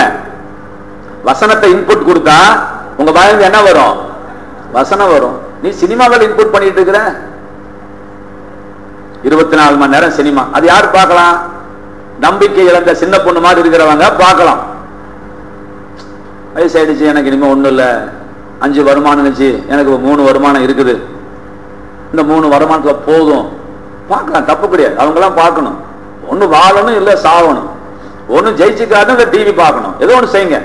ஜெயிக்கணுங்கிற டிவி பார்க்காதீங்க. நான் ஜெயிக்கணும்னு வெளியில இருங்க. அதெல்லாம் இன்புட் பண்ணாதீங்க. அதெல்லாம் உங்களுக்கு தெரியாது. அதெல்லாம் என்ன, நீ சீரியலை பார்த்துட்டு படுக்கிற கனவுல என்ன வெங்காயம் வரும்? அதான் வரும். நீ வசனத்தை படிச்சுட்டு ஜெபம் படுத்து பாரு, தெய்வீக கனவு வரும். இன்புட் கரெக்டா இருந்தது, அவுட்புட் கரெக்டா இருக்கும். இன்புட்டை கவனமா வச்சுக்கோங்க. சரிங்க, அடுத்த விஷயம் சொல்றேங்க. தவறான மைண்ட் செட் விட்டு வெளியே வந்துருங்க. ரைட்டுங்களா? 2வது, நீங்க பணக்காரனாத்துக்கு தடைகள் சொல்றங்க. பொத்தையெல்லாம் அடைச்சிருங்க. ஒரு சில பொத்தைகளை சொல்லி முடிக்கிறேன். 2வது பொத்தை என்ன அப்படின்னா, யார்கிட்டயாவது நீங்க கடன் வாங்கிருந்தீங்கன்னா தலையை அடக வச்சாரு கடனை கொடுத்துடணும். ஹலோ, அவனே கேட்கலனாலும் நீங்க என்ன செய்யக்கூடாது? ஆமா, கொடுத்துடணும். ஒரு பாஸ் என்கிட்ட 10,000 ரூபாய் கடன் வாங்கியிருந்தாரு. நான் ஒரு 6 மாசமா கட்டிருக்கேன், தர மாட்டேங்கிறாரு. ஐயா, நல்ல பாஸ்டர், என் உயிரை வித்தாலும் நான் கொடுத்துட்றேன்யா, நான் கொடுக்கணும்னு ஆசைப்படுறேன்யா அப்படின்னாரு. எப்படி இப்படி கொடுக்கணும்னு நினைக்கிறவனுக்கு எப்படி கத்தர் கொடுக்காம போவாரு அப்படின்னு ஒரே டவுட் எனக்கு. அது முந்தானே தீர்ந்துச்சு. அந்த பாஸ்டர் சபைக்கு வந்தார். பார்த்த உடனே கையில என்ன வச்சிருக்காருன்னா, லைஃப் செல்போன் வச்சிருக்காரு. 8,000 ரூபாய் செல்போன் 7,500 ரூபாய் கொடுத்தாங்க பாஸ்டர். ஹலோ, எத்தனை பேருக்கு புரிஞ்சது பார்த்தீங்களா? புரியல, பைத்திராங்க மட்டும் புரிஞ்சிருக்கு. எனக்கு கடன் தரத்துக்கு என்ன இல்லை, காசு இல்லை. லைஃப் போன் வாங்கிறது என்ன இருக்கு உனக்கு? காசு. 100 ரூபா உங்களுக்கு காணிக்க தந்து நினைக்கிறேன். முடியலப்பா சார். முடியாது. உன்னால எப்படி முடியும்? உன் புத்தி தான் கோணிட்டு கிடக்குது. கடனை வாங்கிட்டு உனக்கு எதுக்கு போனு, உனக்கு எதுக்கு நல்ல கறி? ஹலோ, யாராவது கடன் வாங்கினீங்கன்னா கறி சாப்பிட்டீங்கன்னா சாபம் வரும். நான் சொல்றேன், கடனை வாங்கிட்டல கறி சாப்பிடாத நிறுத்து. முதல்ல கடனை கட்டும் போத கட்டணுங்கிற என்ன வேணுமா வேணாமா? வேணும். ஏன் கட்டாம இருக்கு? உங்களை நம்பி கொடுத்தான்ல அவன். கடனை வச்சுக்கவே கூடாது. முதல்ல கடனை கட்டுங்க. நீங்க ஜெயிக்கணும்னா முதல்ல என்ன செய்யணும்? ஆமா, நீ அப்புறம் வீடு வாங்கு, அப்புறம் செருப்போடு, அப்புறம் சேலை கட்டு. முதல் வேலை தலையை சுத்தி எரி. இது கடன் வாங்குற கையில் மைனஸ்ல இருந்து மேலவா. முதலாவது மைனஸ்ல நின்றுட்டு இருக்காத. இது கடன் வாங்குற கையில். துன்மார்க்கன் கடன் வாங்கி செலுத்தாமல் போகிறான். எல்லாம் சொல்லுங்க, இன்னொரு தடவை சொல்லுங்க, இன்னொரு தடவை சொல்லுங்க. அப்ப நீ கடன் வாங்கி செலுத்தாம போனா நீ யாரு? துன்மார்க்கனுக்கு எதுக்கு காசு? நீதிமானுக்கு காசு. கடன் வாங்கவும் கூடாது. ரொம்ப முடியலன்னா வாங்குங்க, அது தவறல்ல. கடன் வாங்கறதுக்கு ஒரு தகுதி இருக்கிறது. எப்படின்னா, அதை திருப்பி கட்டக்கூடிய அளவுக்கு உனக்கு வசதி இருக்குன்னா கடன் வாங்கு, இல்லைன்னா சாவு. உன்னை கத்தர் கைவிட மாட்டார். நீ நடுத்தருக்கு வர மாட்டார். கடனை வாங்கி கட்டுறதுக்கு யோகிதை இருந்தால் மட்டுமே நீங்கள் என்ன செய்யணும்? கடன் வாங்கணும். இல்லைன்னா கடன் வாங்க கூடாது. அப்படி ஒரு வீடு வேணாம், அப்படி ஒரு சட்டம் வேணாம், அப்படி ஒரு வாசம் வேண்டாம். புளிய மரத்தல்ல உன் சேலையை கட்டிட்டு தூங்கு. ரேஷன் அரிசி தரான், வாங்கி சாப்பிட்டுட்டு படு. அப்படி உன் பிள்ளைக்கு நல்ல கல்யாணம் பண்ணி வைக்கணும் அவசியம் கிடையாது. கட்டுறதுக்கு நமக்கு என்ன வேணும்? தகுதி வேணும். கத்தர் செய்வாரு கத்தர் செய்வான்னு உட்கார்ந்துட்டு இருக்க கூடாது. நீயும் வருமானத்துக்கு வழி வச்சுக்க மாட்ட, காணிக்கையும் கொடுக்க மாட்டேன், தசமமாவும் கொடுக்க மாட்டேன். கடனும் கட்டினா எங்க கட்டி முடிக்க முடியும்? சரி, அதனால கடனை வாங்கக்கூடாது. அடுத்த அதோட முக்கியமான ஒரு பாயிண்ட், ஒரு வசனம் சொல்றேன், நான் வச்சுக்கோங்க. வாங்குவதை பார்க்கிலும் கொடுப்பதே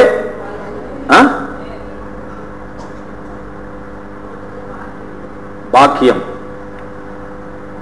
அப்படின்னு அப்போஸ்தலர்கள் வாசிக்கிறோம். வாங்குவதை பார்க்கிலும் கொடுப்பதுதான் ஆசீர்வாதம். பாக்கியம் என்றால் ஆசீர்வாதம்.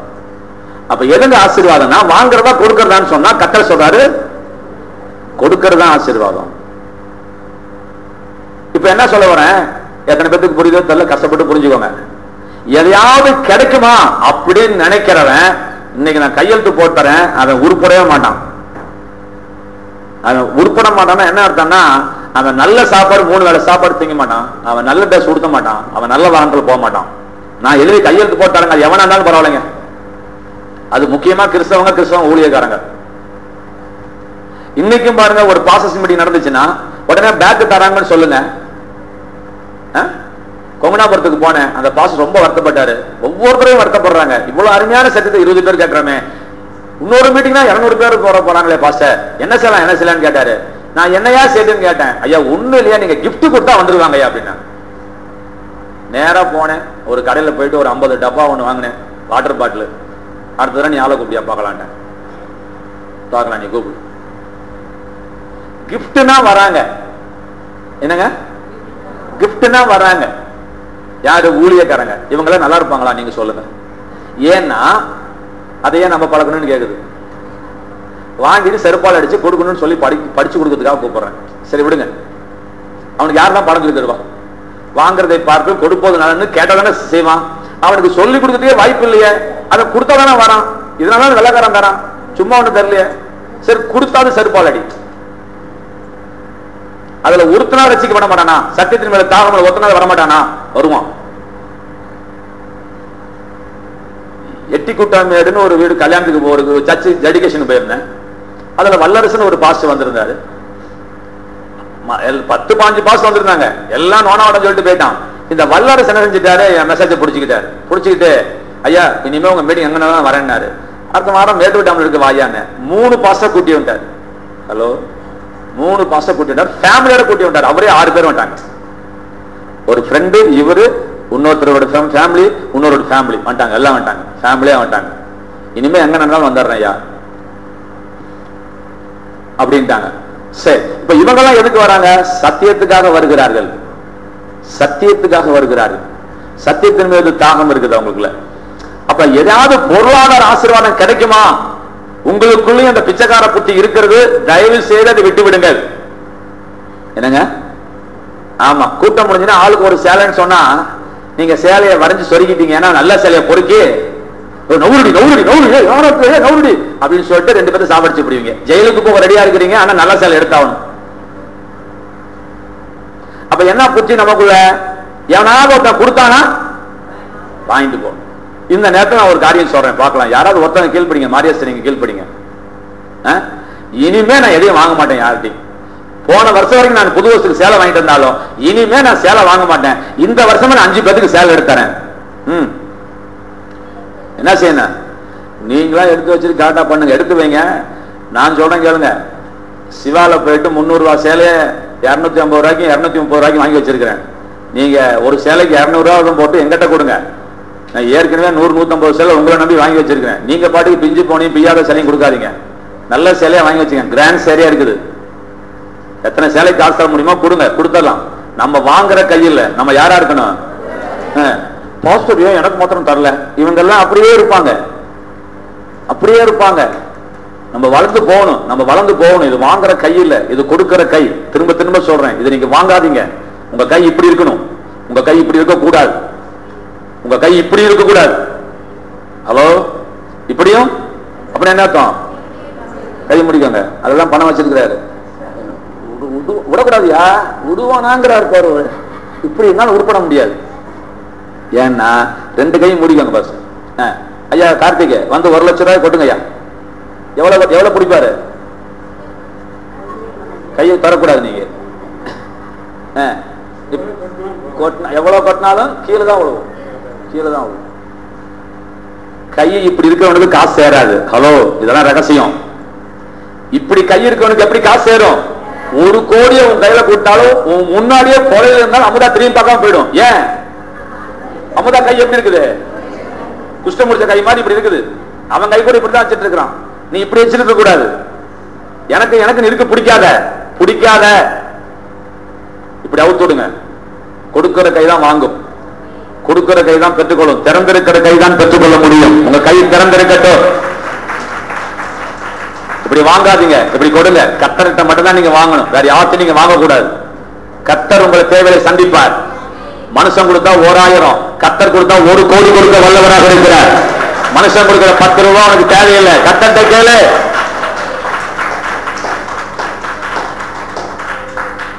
அதனால இதெல்லாம் நான் சொல்றதெல்லாம் ஈஸிங்க. ஏதாவது கிடைக்குமாங்கிற எண்ணத்தை தயவு செய்து டிராப் பண்ணுங்க. நேற்று வளையப்பேட்டில் டீச்சர் என்ன கேட்டாங்க, குப்பமட்டியில உங்க பர்த்டேக்கு எனக்கு என்ன செய்றீங்கன்னு கேட்டாங்க. அதெல்லாம் ரைட்டு தான். என்ன இதுக்கு பின்னால் மறைந்திருக்கிற ஒரு ஆவி என்ன தெரியுமா? ஏதாவது கிடைக்குமா? பாத்தீங்களா? அந்த ஆவிதான கேட்க சொல்லுது. அவங்க அன்புலாம் ஒன்றும் கேட்க வர கிடையாது. நான் கொடுக்கிற ஜாதிங்க, நான் எங்க கேட்கணும்? என் வாய் கேட்கவே கூடாதுங்க. ஏங்க நான் இப்ப என்னை பத்தி சொல்றேங்க, நான் பட்னி கிடந்து புழுவா குடிச்சு சாவங்க, 1 ரூபா நான் கடன் வாங்க மாட்டேங்க, கேட்கவும் மாட்டேங்க. எனக்கு சாப்பாட்டுக்கு இல்லை நான் சொன்னா நான் செத்து போயிடுவேன். நான் எங்களெல்லாம் அந்த ஜாதிக்கு எங்களை ஆண்ட எங்க அம்மா அப்பா பெக்கல, அந்த அப்பா நான் பெக்கல. அப்படி ஒரு சோறு எனக்கு தேவையில்லைங்க. அதை கேட்கவே கூடாது. நம்ம கிட்ட கேட்கவே வேண்டாம். நம்மளை அழைச்ச தெய்வம் ஒருத்தர் இருக்கிறார். உனக்கு 2 கை 2 கால் இருக்குது. நீ 10 காசு சம்பாதிக்க நீ எவ்வளவு கஷ்டப்பட்டியோ அதேதான் அவனும் கஷ்டப்பட்டான். அவன் சொத்து உனக்கு இருக்கு, அவன் சொத்து உனக்கு வேண்டாம். வேண்டவே வேணாம்.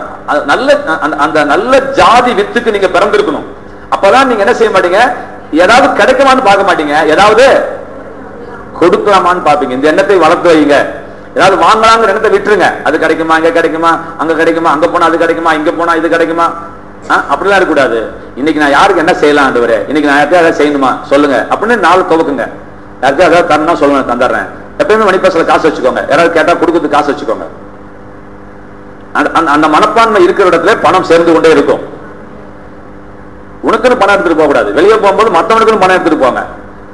நான் இங்க இருந்து பாசஸ் மீட்டிங் வெளியே போனா எனக்கு எண்ணி 150 ரூபா 200 ரூபா போதும், பஸ்ஸுக்கு போதும், காணிக்கு கொஞ்சம் எடுத்து வச்சுக்கோ, அவ்வளவுதான். ஆனால் ஆண்டர் சொன்னா நிறைய எடுத்துட்டு போனார். ஏன்? எந்த நேரத்தில் எந்த ஊழியக்காரன் எதுக்கு இல்லைன்னு கேட்போம் உனக்கு தெரியுமா? தெரியாது. அப்ப நீ நாளைக்கு தானே நாளைக்கு தானே சொல்லாத, நாளைக்கு செத்து போடுவான். இருக்கிறத கொடுத்துட்டு வா. 5000 கேட்கறானா 1000 கொடுத்துட்டு வா, 10,000 கேட்கறானா 2000 கொடுத்துட்டு வா. அவன் உனக்கு தெரியும், நான் சொல்றேன், எப்பயுமே மணிப்பஸ்ல காசு இருக்கட்டும். அந்த காரணத்துக்காக உங்க பஸ்ல நிரம்பி இருக்கணும். அப்படி இருக்கும்போது கர்த்தர் நிரப்பி வச்சிருப்பார். அப்ப யாருக்காவது கிடைக்குமாங்கிற பாயிண்ட விட்டுருங்க. அடுத்து ஒரு காரியம் சொல்றேன். அது என்னங்க என்றால் சோம்பேறித்தனம் என்று கர்த்தர் சொல்லி, நான் வசனத்தை சொல்றேன், வசனத்தை சொல்லாம சொல்றேன். சோம்பேறித்தனமா இருக்கிறவன் உருப்பட மாட்டான்னு கர்த்தர் சொல்றாங்க. நிச்சயமா பணக்காரன் ஆக மாட்டான். வேலை செய்ய சோம்பேறித்தனம், ஜெபிக்க சோம்பேறித்தனம். எதுக்கு சோம்பேறித்தனம் பட்டாலும் அவன் பொழைச்சிக்குவான். என்ன பொறுத்த சொல்றேன், ஜெபிக்க சோம்பேறித்தனம் படம் உருப்படவே மாட்டான்.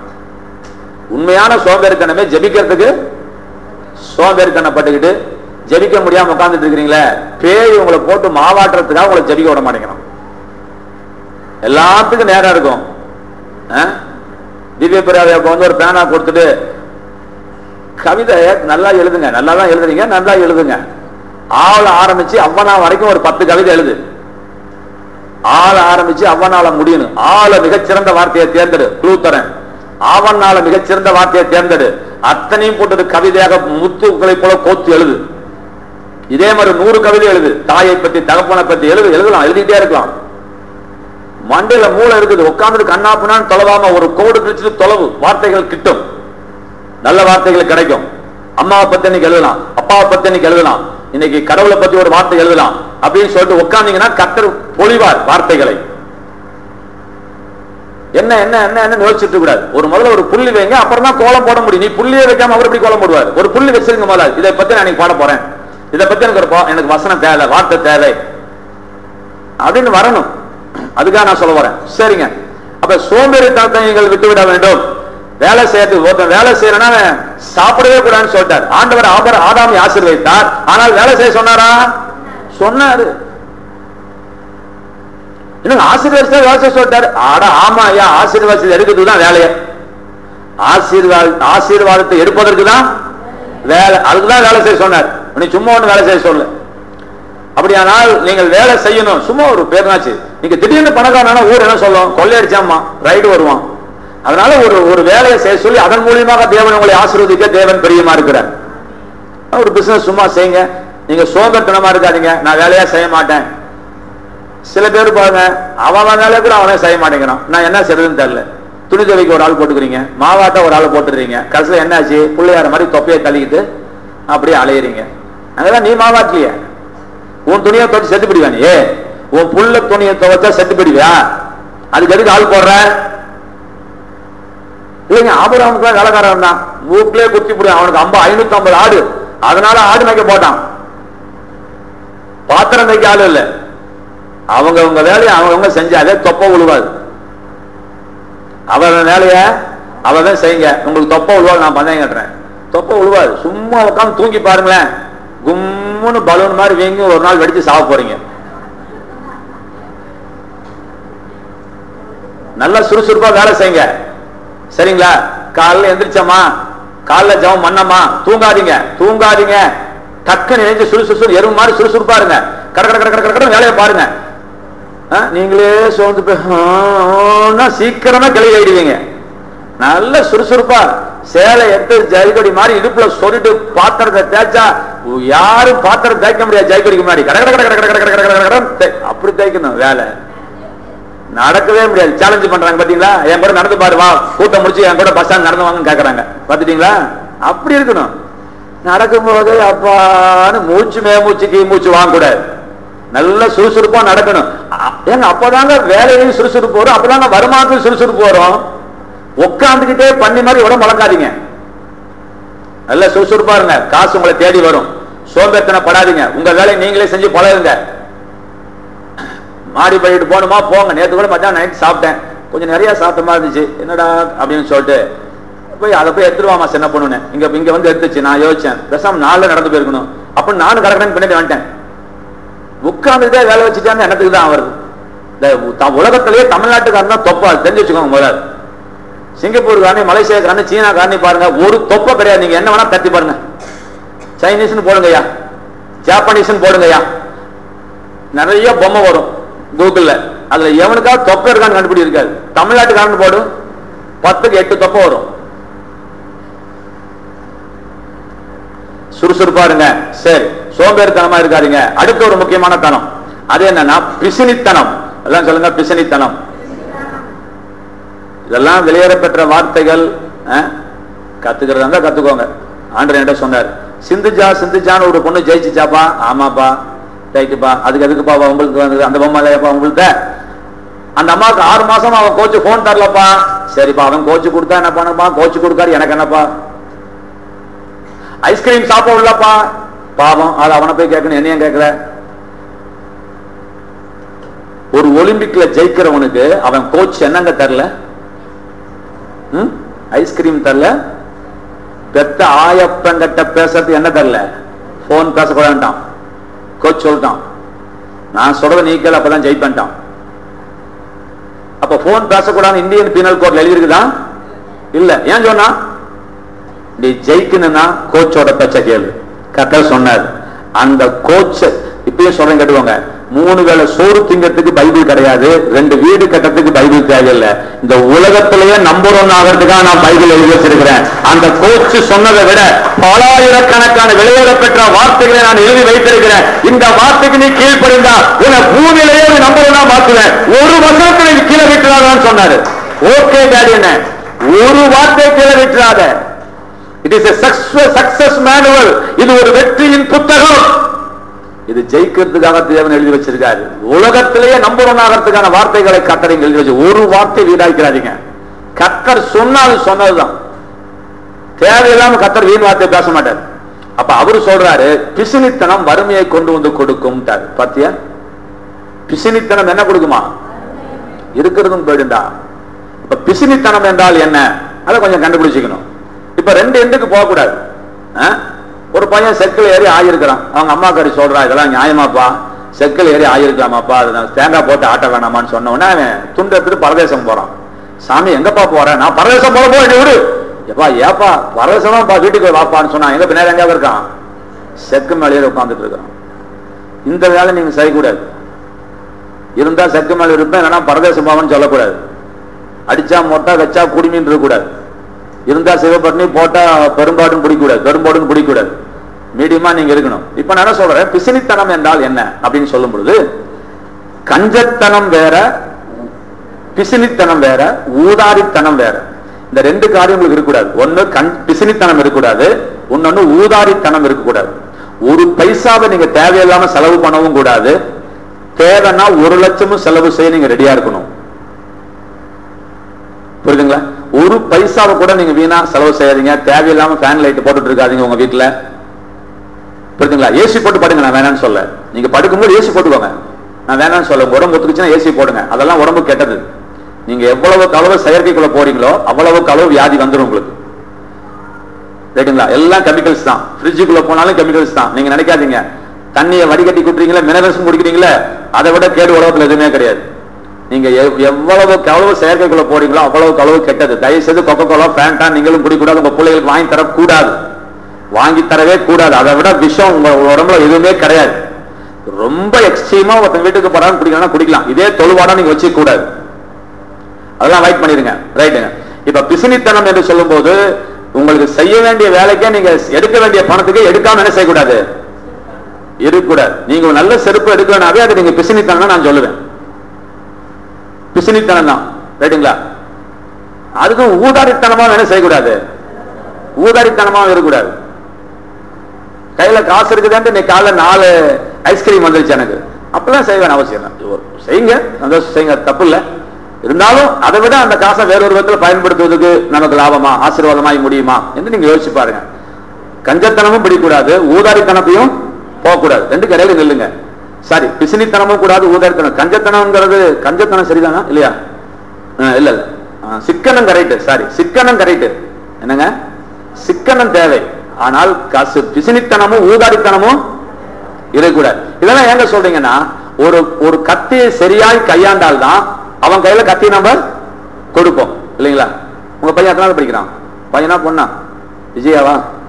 உங்க பேர் என்ன? விஜயவா? ஏமா ப்ளூ சாராமா நீதாமா கேட்டேன்னு சொல்லுமா. உங்க பேர் சொன்னதுமா? வசந்தா. சாரிமா, நினைச்சுக்கோங்க. வசந்தா சொல்லுமா. உங்க பையனுக்கு எத்தனை வயசு ஆகுது? உங்க பிள்ளைங்களுக்கு எத்தனை வயசு ஆகுது? 5 வயசு. இப்ப வந்து நான் காய் அறிறேன்னு கத்தி எறிஞ்சு கத்தி எடுத்து காய் அறிஞ்சுன்னா என்ன சொல்லுவீங்க? நீங்க இருக்கிற மாதிரி அவன் இருப்பானா? தெரியுமா உங்களுக்கு? நீங்க வெங்காயத்தை நறுக்குறீங்களே, அதை ஒழுங்கா வெட்டலாம், கை வெட்டிக்காதா? உங்களை பார்த்துட்டு நானும் வெட்டுறேன்னு வெட்டுறான், நீங்க என்ன சொல்லுவீங்க?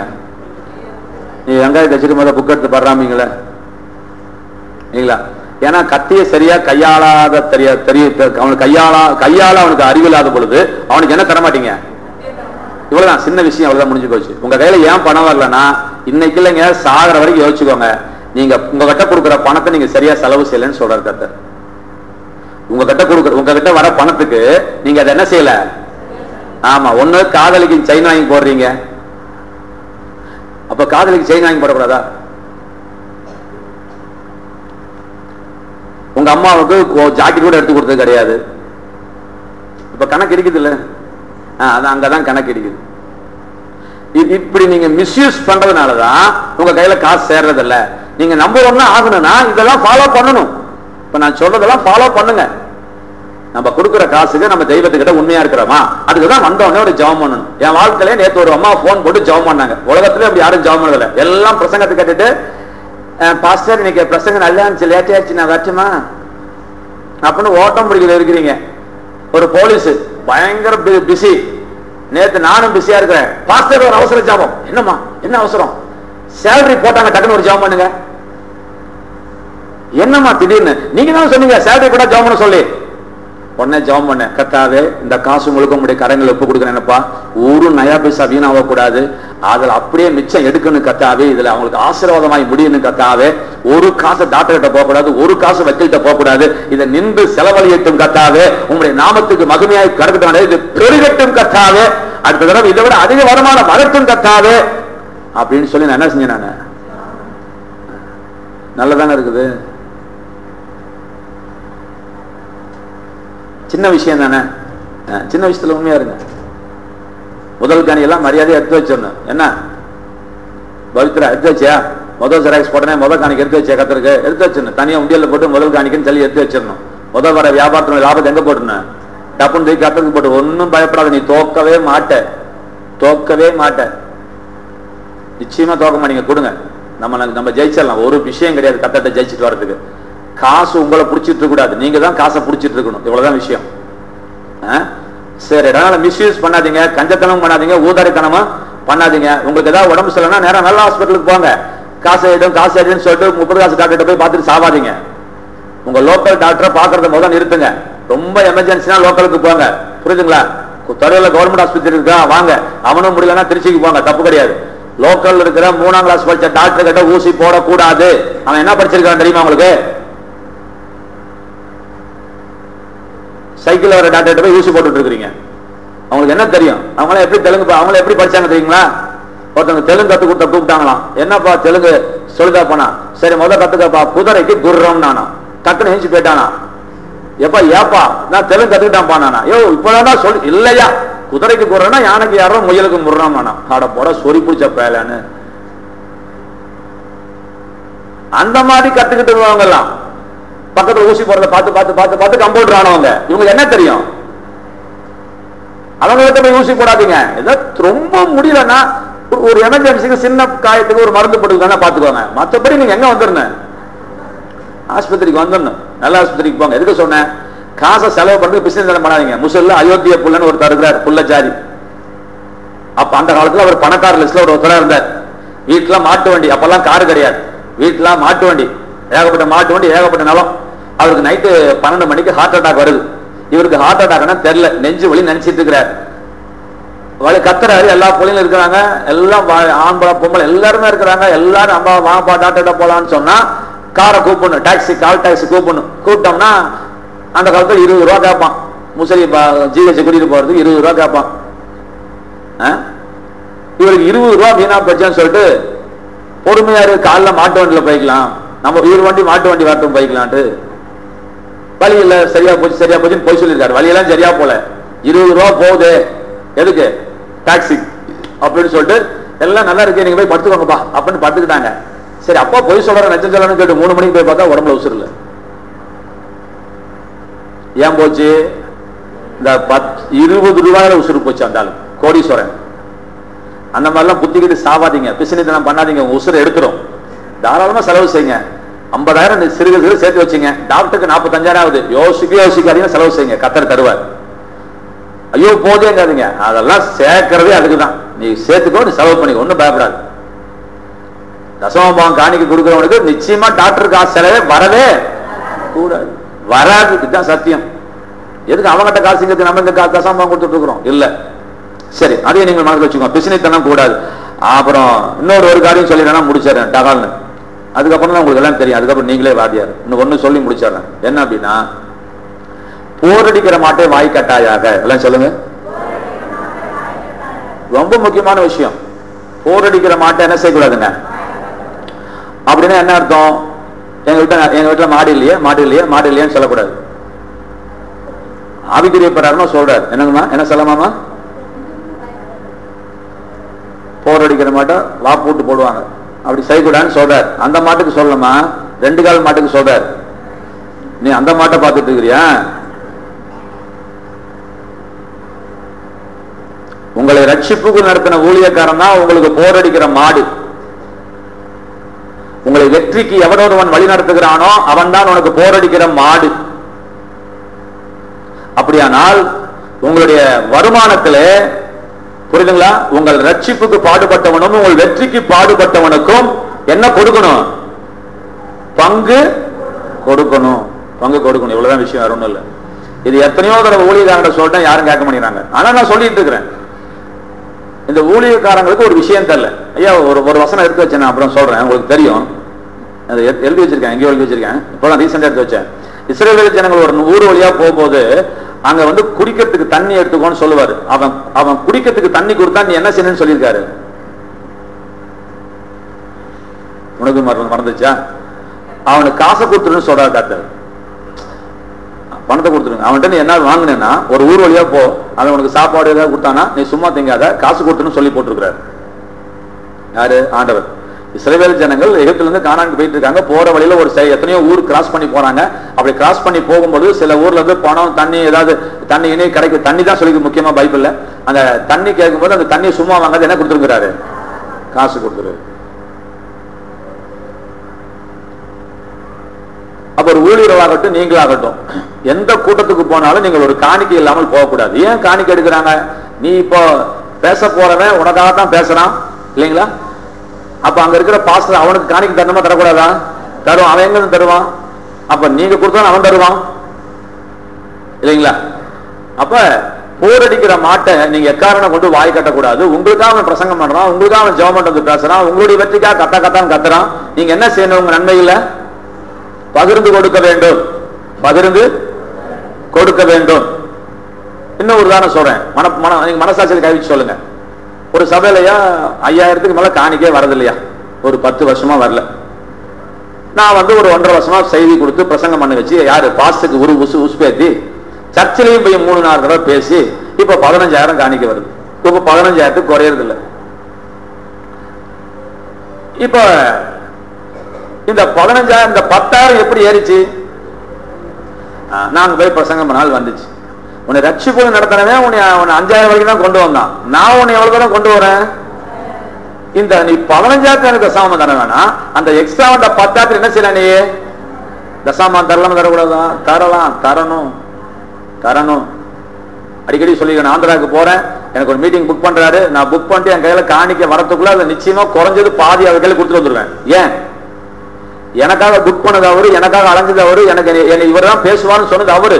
நான் ஒரு கமிஷன் தரல, அவரால் தான் எனக்கு இந்த வருமானம் வந்துச்சு. ஆகவே இந்த வருமானத்துல பாதியை நான் செய்றேன், தசாமம் கொடுத்தாலும் நிறையவே தந்துடுறேன் நான். அதான நீதி, அதான் நியாயம். அதுக்கு அந்த தசாமத்தை கொண்டு வந்து ரட்சிப்பு தர மாட்டேன். இல்ல, அது ரட்சிப்பு வேற. இது இவன் பாடுபட்டு இருக்கிறான், அவன் போரடிச்சிருக்கிறான். எனக்கு அந்த போரடிக்கிற மாதிரி என்ன செய்வேன்? நான் வாய் கட்ட கூடாது. அப்ப நமக்கு யாரெல்லாம் போரடிக்கிறாங்களோ, நான் சொல்றேன் எல்லா மாடும் போரடிக்காதுன்னு சொன்னேன். போரடிக்கிறது என்ன? நெல்லையும் பதம் என்ன செய்ய ரெண்டா பிரிக்கணும். ஒரு தடவை ஒரு மாடு நடந்ததுனால போரடிக்கல, நான் தொடர்ந்து அந்த மாடு போக போக போக போக போக போதான் என்ன செய்யுது? மிதிப்பட்டு மிதிப்பட்டு மிதிப்பட்டு ரெண்டா பிரியுது. இது போல நாங்கள் தொடர்ந்தேர்ச்சியாக சில வசனங்களை சொல்ல சொல்ல சொல்ல சொல்ல சொல்ல சொல்ல சொல்லதான் உங்களுக்கு என்ன வருது? அந்த எண்ணங்கள் சரி நான் கேட்கறேங்க, இப்ப நீங்க உட்கார்ந்து இருக்கிற ஒரு ஆள் கோடீஸ்வரன் ஆனா நான் சொல்றேங்க, இப்படி நான் 100,000 தடவை சொல்லிட்டு இருக்கனால உங்களுக்கு என்ன வருது பாத்தீங்களா? அப்ப உங்களை நான் போரடிக்கிறேன்னு அர்த்தம். உங்களால ஜெயிக்க முடியும் ஜெயிக்கணும்னு நான் ஏன் சொல்றேன்? அது உங்ககிட்ட இருக்கிறத நான் தான் சொல்லி கொடுத்தேன். நான் வைக்கல அந்த திறமைய. ஹலோ, அந்த திறமை யார் வச்சா? அவர் வச்சாரு. நான் ஏன் வேலை என்ன வேலை? காமிச்சு கொடுத்தேன் உங்களுக்கு. வச்சது அவரு தான், ஆனா காமிச்சு கொடுத்தது நான் தானே. அப்ப அதெல்லாம் நீங்க என்ன செய்றீங்க? செய்யணும். ஆகவே போரடிக்கிற மாட்டுக்கு நீங்க என்ன செய்யக்கூடாது? ஆமா, இந்த வாரம் ஒர்க்க வருது, 3 மாசத்து சபைக்கு 2 வாரம் வருது, 5 ரூபா காணிக்க போடுறது, 10 ரூபா காணிக்க போடுறவங்க எல்லாம் நல்லா இருப்பீங்க, ரொம்ப நல்லா இருக்க மாட்டீங்க. ஏன்னா உங்களுக்கு ஊழியன்னா என்னன்னு தெரியல, ஊழியக்காரன் என்னன்னு தெரியல, அவன் என்ன செஞ்சிட்டு இருக்கான்னு உங்களுக்கு தெரியல, அவன் என்ன வேலை செஞ்சிட்டு இருக்கான்னு தெரியுமா? தெரியாது. இன்னைக்கு பாடல்ல நிச்சயமா கர்த்தர் யாரையா சோகப்படுத்திருப்பா, நான் விசுவாசிக்கிறேன். தயவுசெய்து திருவங்கல சாட்சி சொல்லணும். நாங்க உட்காந்து விடிய ஜெபம் பண்றோம். ஒரு பாட்டு வீணா போக கூடாது, ஒரு பாட்டு வீணா போக கூடாது, ஒரு வீடு வீணா போக கூடாது. என்ன செய்யணும் தெரியாது, சோமாக்கு இரவெல்லாம் அவரை பிடிச்சி தாலி அக்கிறோம். இப்ப தாலி அக்கிறதுக்காவது காலை என்ன செய்வாரு? யாருக்காவது ஒரு ஆளுக்கு. ஆனா நம்ம எப்படி நம்ம பாடுறோம்? பாட்டினுடைய சாராம்சம் என்ன? என்னடி என்னடி என்னடி. ஆனா நம்ம பாட்டுக்கு என் பாட்டை கேட்டீங்களா பாச? நான் பாடும்போது வந்து பேசிட்டு இருந்தீங்களே, கூட்டம் முடிஞ்சு கேட்கறது. இங்க கர்த்தர் பாடுற பாட்டுக்கு சாராம்சம் என்ன நமக்கு புரியல. இந்த இன்னைக்கு பாடின அத்தனை வரிகளுமே சுகத்துக்காக பாடின. அப்ப இன்னைக்கு நீ சோத்தை வாங்கினா நாளான்னைக்கு வாங்க போறியா? வாங்கிக்கணும். அப்ப உங்களுக்காக ஒருத்தன் போரடிச்சான்னா அந்த போரடிக்கிற மாதிரி என்ன செய்யக்கூடாது? நீங்க வாய் கட்டக்கூடாது. உங்களுக்கு வரக்கூடிய எல்லா லாபத்திலையும் எல்லா நன்மைகள்லையும் இந்த அவரெல்லாம் ஐயாலாம் இருக்கிறாரு, எங்கேயோ பிறந்து எங்கேயோ வளர்ந்தவர் தான். ஒரு நாள் நான் போயிட்டு வரேன், என் மீட்டிங்கு வந்து அவரால் அட்டன் பண்ண முடியல, அதனால அவருக்கு மனசு கேட்கல. நான் அன்னைக்குன்னு பார்த்து இந்த ரூட்ல வரேன், வெள்ளிக்கிழமை கொப்பம்பட்டிக்கு வரணுன்ட்டு வரேன். 6 நைட்டு 20 எங்கேயோ முடிச்சு கிளம்புறேன். ஐயா அந்த மேட்டுப்பட்டி அந்த தோல் பூத்துல நெல்லுங்கய்யா, பஸ்ஸுக்கு வெளியே நெல்லுங்கய்யா அப்படிங்கிறாரு. இவர் அங்க இருந்து நான் 10 கிலோமீட்டர் வண்டி வந்து நிக்கிறாரு, என்னை பஸ்ல பிடிக்கலான்ட்டு. மீட்டிங்கு வரல, பிடிச்சி கையில ஒரு டிபன் பாக்ஸ் நிறைய கறி கொடுக்குறாரு, கையில காசு கொடுத்து அனுப்புறாரு. எதுக்கு? அவருக்கு ஒரு கறி கிடைக்காத கறி கிடைச்சிருக்குது, அதை யார் சாப்பிடணும்? பாச சாப்பிடணும். பாத்தீங்களா? அவருக்கு ஒரு கறி கிடைச்சிருக்கு. அங்க இருந்து எனக்கு இது வரைக்கும் 3 தடவை கறி அமைச்சிட்டாரு. இவர் ஊர் வெள்ளால கொண்டோம், வாழப்பாடிக்கு தாண்டி எங்கேயோ உள்ளுக்குள்ள போகணும். அங்க இருந்து என்ன செய்யறாரு ஐயா? செய்யறாரு. சின்ன சின்ன காரியங்கள் தான் இல்லைங்களா, அந்த சின்ன சின்ன விஷயங்கள். அப்ப போரடிக்கிற மாட்டை நம்ம என்ன செய்யக்கூடாது? ஐயா உங்களுக்காக எவன் ஒருத்தன் கவர்மெண்ட் ஜாப் வாங்கி கொடுத்தாலும் பரவாயில்ல, அவனுக்கு நீங்க நன்றி என்ன செய்யணும்? நீங்க இருக்கணும். அவன் தானே உன்னை ஏற்றி வச்சான். உன் புள்ளைய புள்ளியில விழுந்தாச்சு, ஒருத்தன் காப்பாத்திட்டான். அவன் கடவுளுக்கு அப்புறம் அவன் தான் அவன் கடவுள். அவனுக்கு நீ செய்ய வேண்டியதெல்லாம் செய்யணும். உன் கிட்னியை கொடுத்தாலும் ஈடாகாது, ஏன்னா உன் புள்ளைய காப்பாத்திருக்கிறான்ல, அதுக்கு ஈடு எதுவும் கிடையாது. முதல் மனுஷனுக்கு காண்கின்ற சகோதரத்துல நீங்கள் நன்றியுள்ளவனா இருக்கணும், அன்புள்ளவனா இருக்கணும். அப்பதான் காணாத தேவனுக்கு என்ன செய்ய முடியும்? நீங்க அன்புள்ளா இருக்க முடியும். கண்களை மூடுங்க, நம்ம ஜெபம் பண்ணலாம். கண்களை மூடுங்க. கடைசி 2 காரியம். காணிக்கை தசமபாகத்துல உண்மையா இருங்க, மிச்சத்தை கர்த்தர் பார்த்துக்குவார்.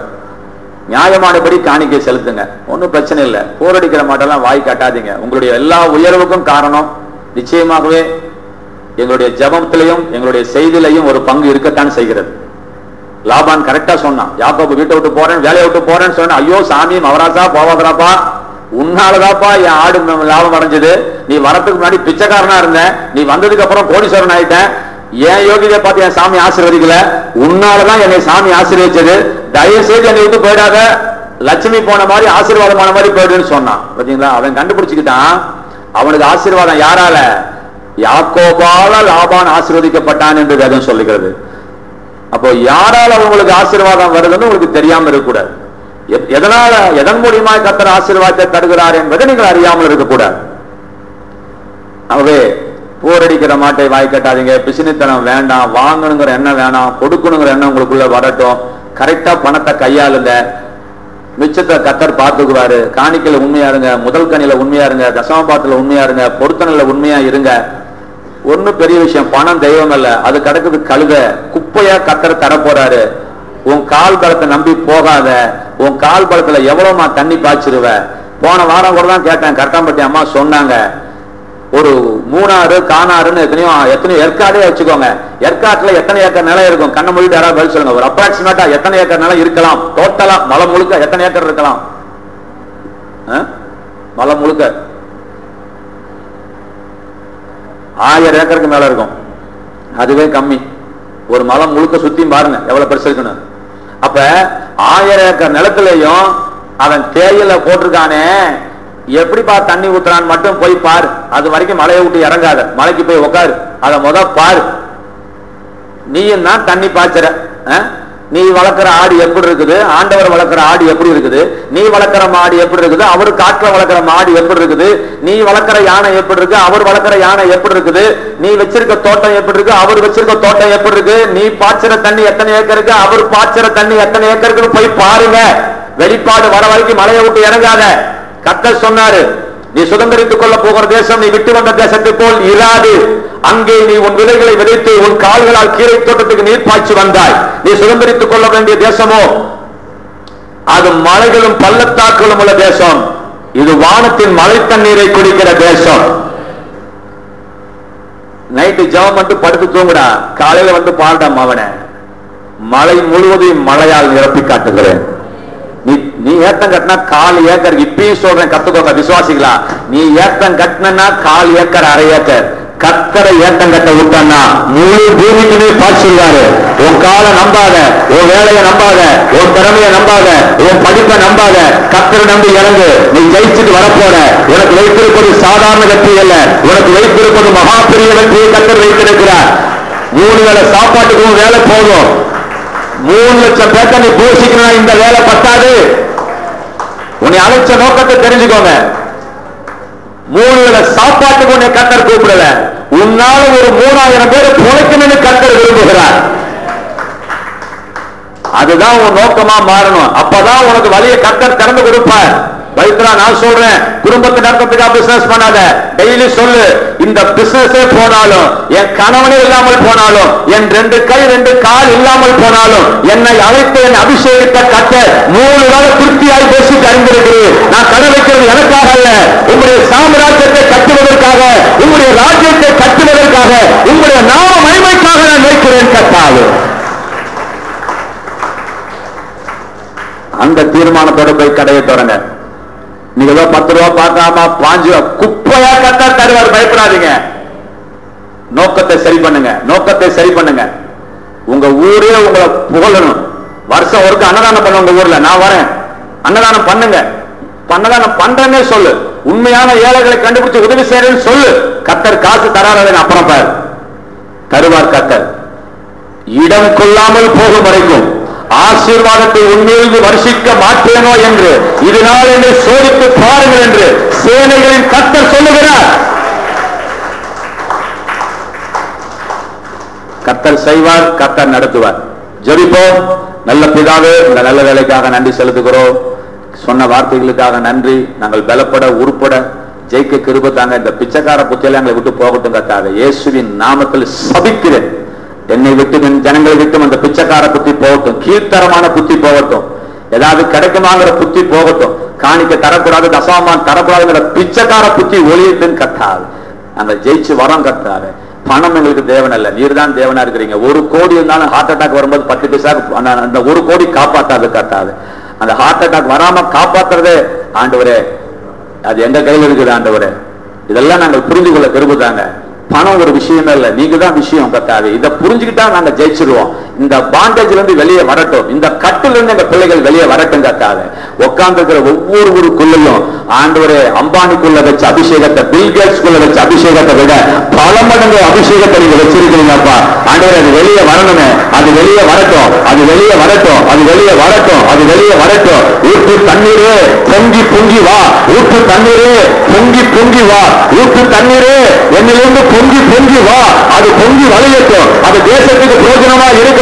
அந்த நதி பாதி மடமெங்கும் மற்ற மாமிசங்கள் குறைக்கும் என்று சொன்னீரப்பா. தேசத்துக்கு ஆசீர்வாதமாக எங்களை மாற்றி எடுக்கிறீர்கள் கர்த்தாவே. எங்க பிள்ளைங்க யாரும் கை நீட்டி வாங்கக்கூடாது ஆண்டவர். எங்க பிள்ளைங்களை யாரும் கேவலமா பேசக்கூடாது கர்த்தாவே. நாங்கள் எல்லாம் யோசேப்பை போல தரிசனம் பெற்றவர்கள். தரிசனம் இல்லாத அத்தனை பேர் எங்க காலில் போயிட்டு கும்பிட்டே ஆகணும். அவங்க எல்லாம் எங்க கீழே வந்து ஆகணும் கர்த்தாவே. தரிசனம் உள்ள யோசேப்பு ஜெயில இருந்தாலும் அவன் சிங்காசனத்துக்கு உயர்த்தப்பட்டது போல கர்த்தாவே எங்களுக்கு ஒரு சிங்காசனத்தை வைத்திருக்கிறீர், எங்களுக்கு ஒரு உயர்வை வைத்திருக்கிறீர் கர்த்தாவே. யோசேப்பு உட்கார்ந்து விடிய விடிய ஜெபம் பண்ணனால இல்ல, அவனுக்கு பெரிய அறிவாளியா இருந்ததுனால அல்ல, நீர் அந்த சொப்பனத்துக்கு தரிசனத்தை சொல்லக்கூடிய ஒரு சூழ்நிலையை உருவாக்கி நீர் அந்த ரகசியத்தை வெளிப்படுத்தினபடியால் அவன் யோசேப்பு ராஜாவாய் மாறினது போல யோசேப்புக்கு ஒரு வழியை வச்ச கர்த்தர் எங்களுக்கு 1000 வழிகளை வைத்திருக்கிறீர் கர்த்தாவே. நாங்கள் முன்னேறி செல்லுகிறோம், நாங்கள் முன்னேறி செல்லுகிறோம், நாங்கள் முன்னேறி செல்லுகிறோம். நாங்கள் இப்போ இருப்பது போல இருக்க மாட்டோம். எங்களுக்காக பாலும் தேனும் நீரே வேவு பார்த்து வைத்த ஒரு தேசத்தை வாக்கு பண்ணிருக்கிறீர் கர்த்தாவே. அந்த கானான் தேசத்தை காணாமல் நாங்கள் ஜீவனை விடுவது இல்லை கர்த்தாவே. திருநாமம் மகிமைப்பட்டு மகிமையான காரியங்களை செய்தலும் இயேசுவின் நல்ல நாமத்தில் ஆமென். கூட்டம் முடிஞ்சிருச்சு, நீங்கள் கலந்து போகலாம்.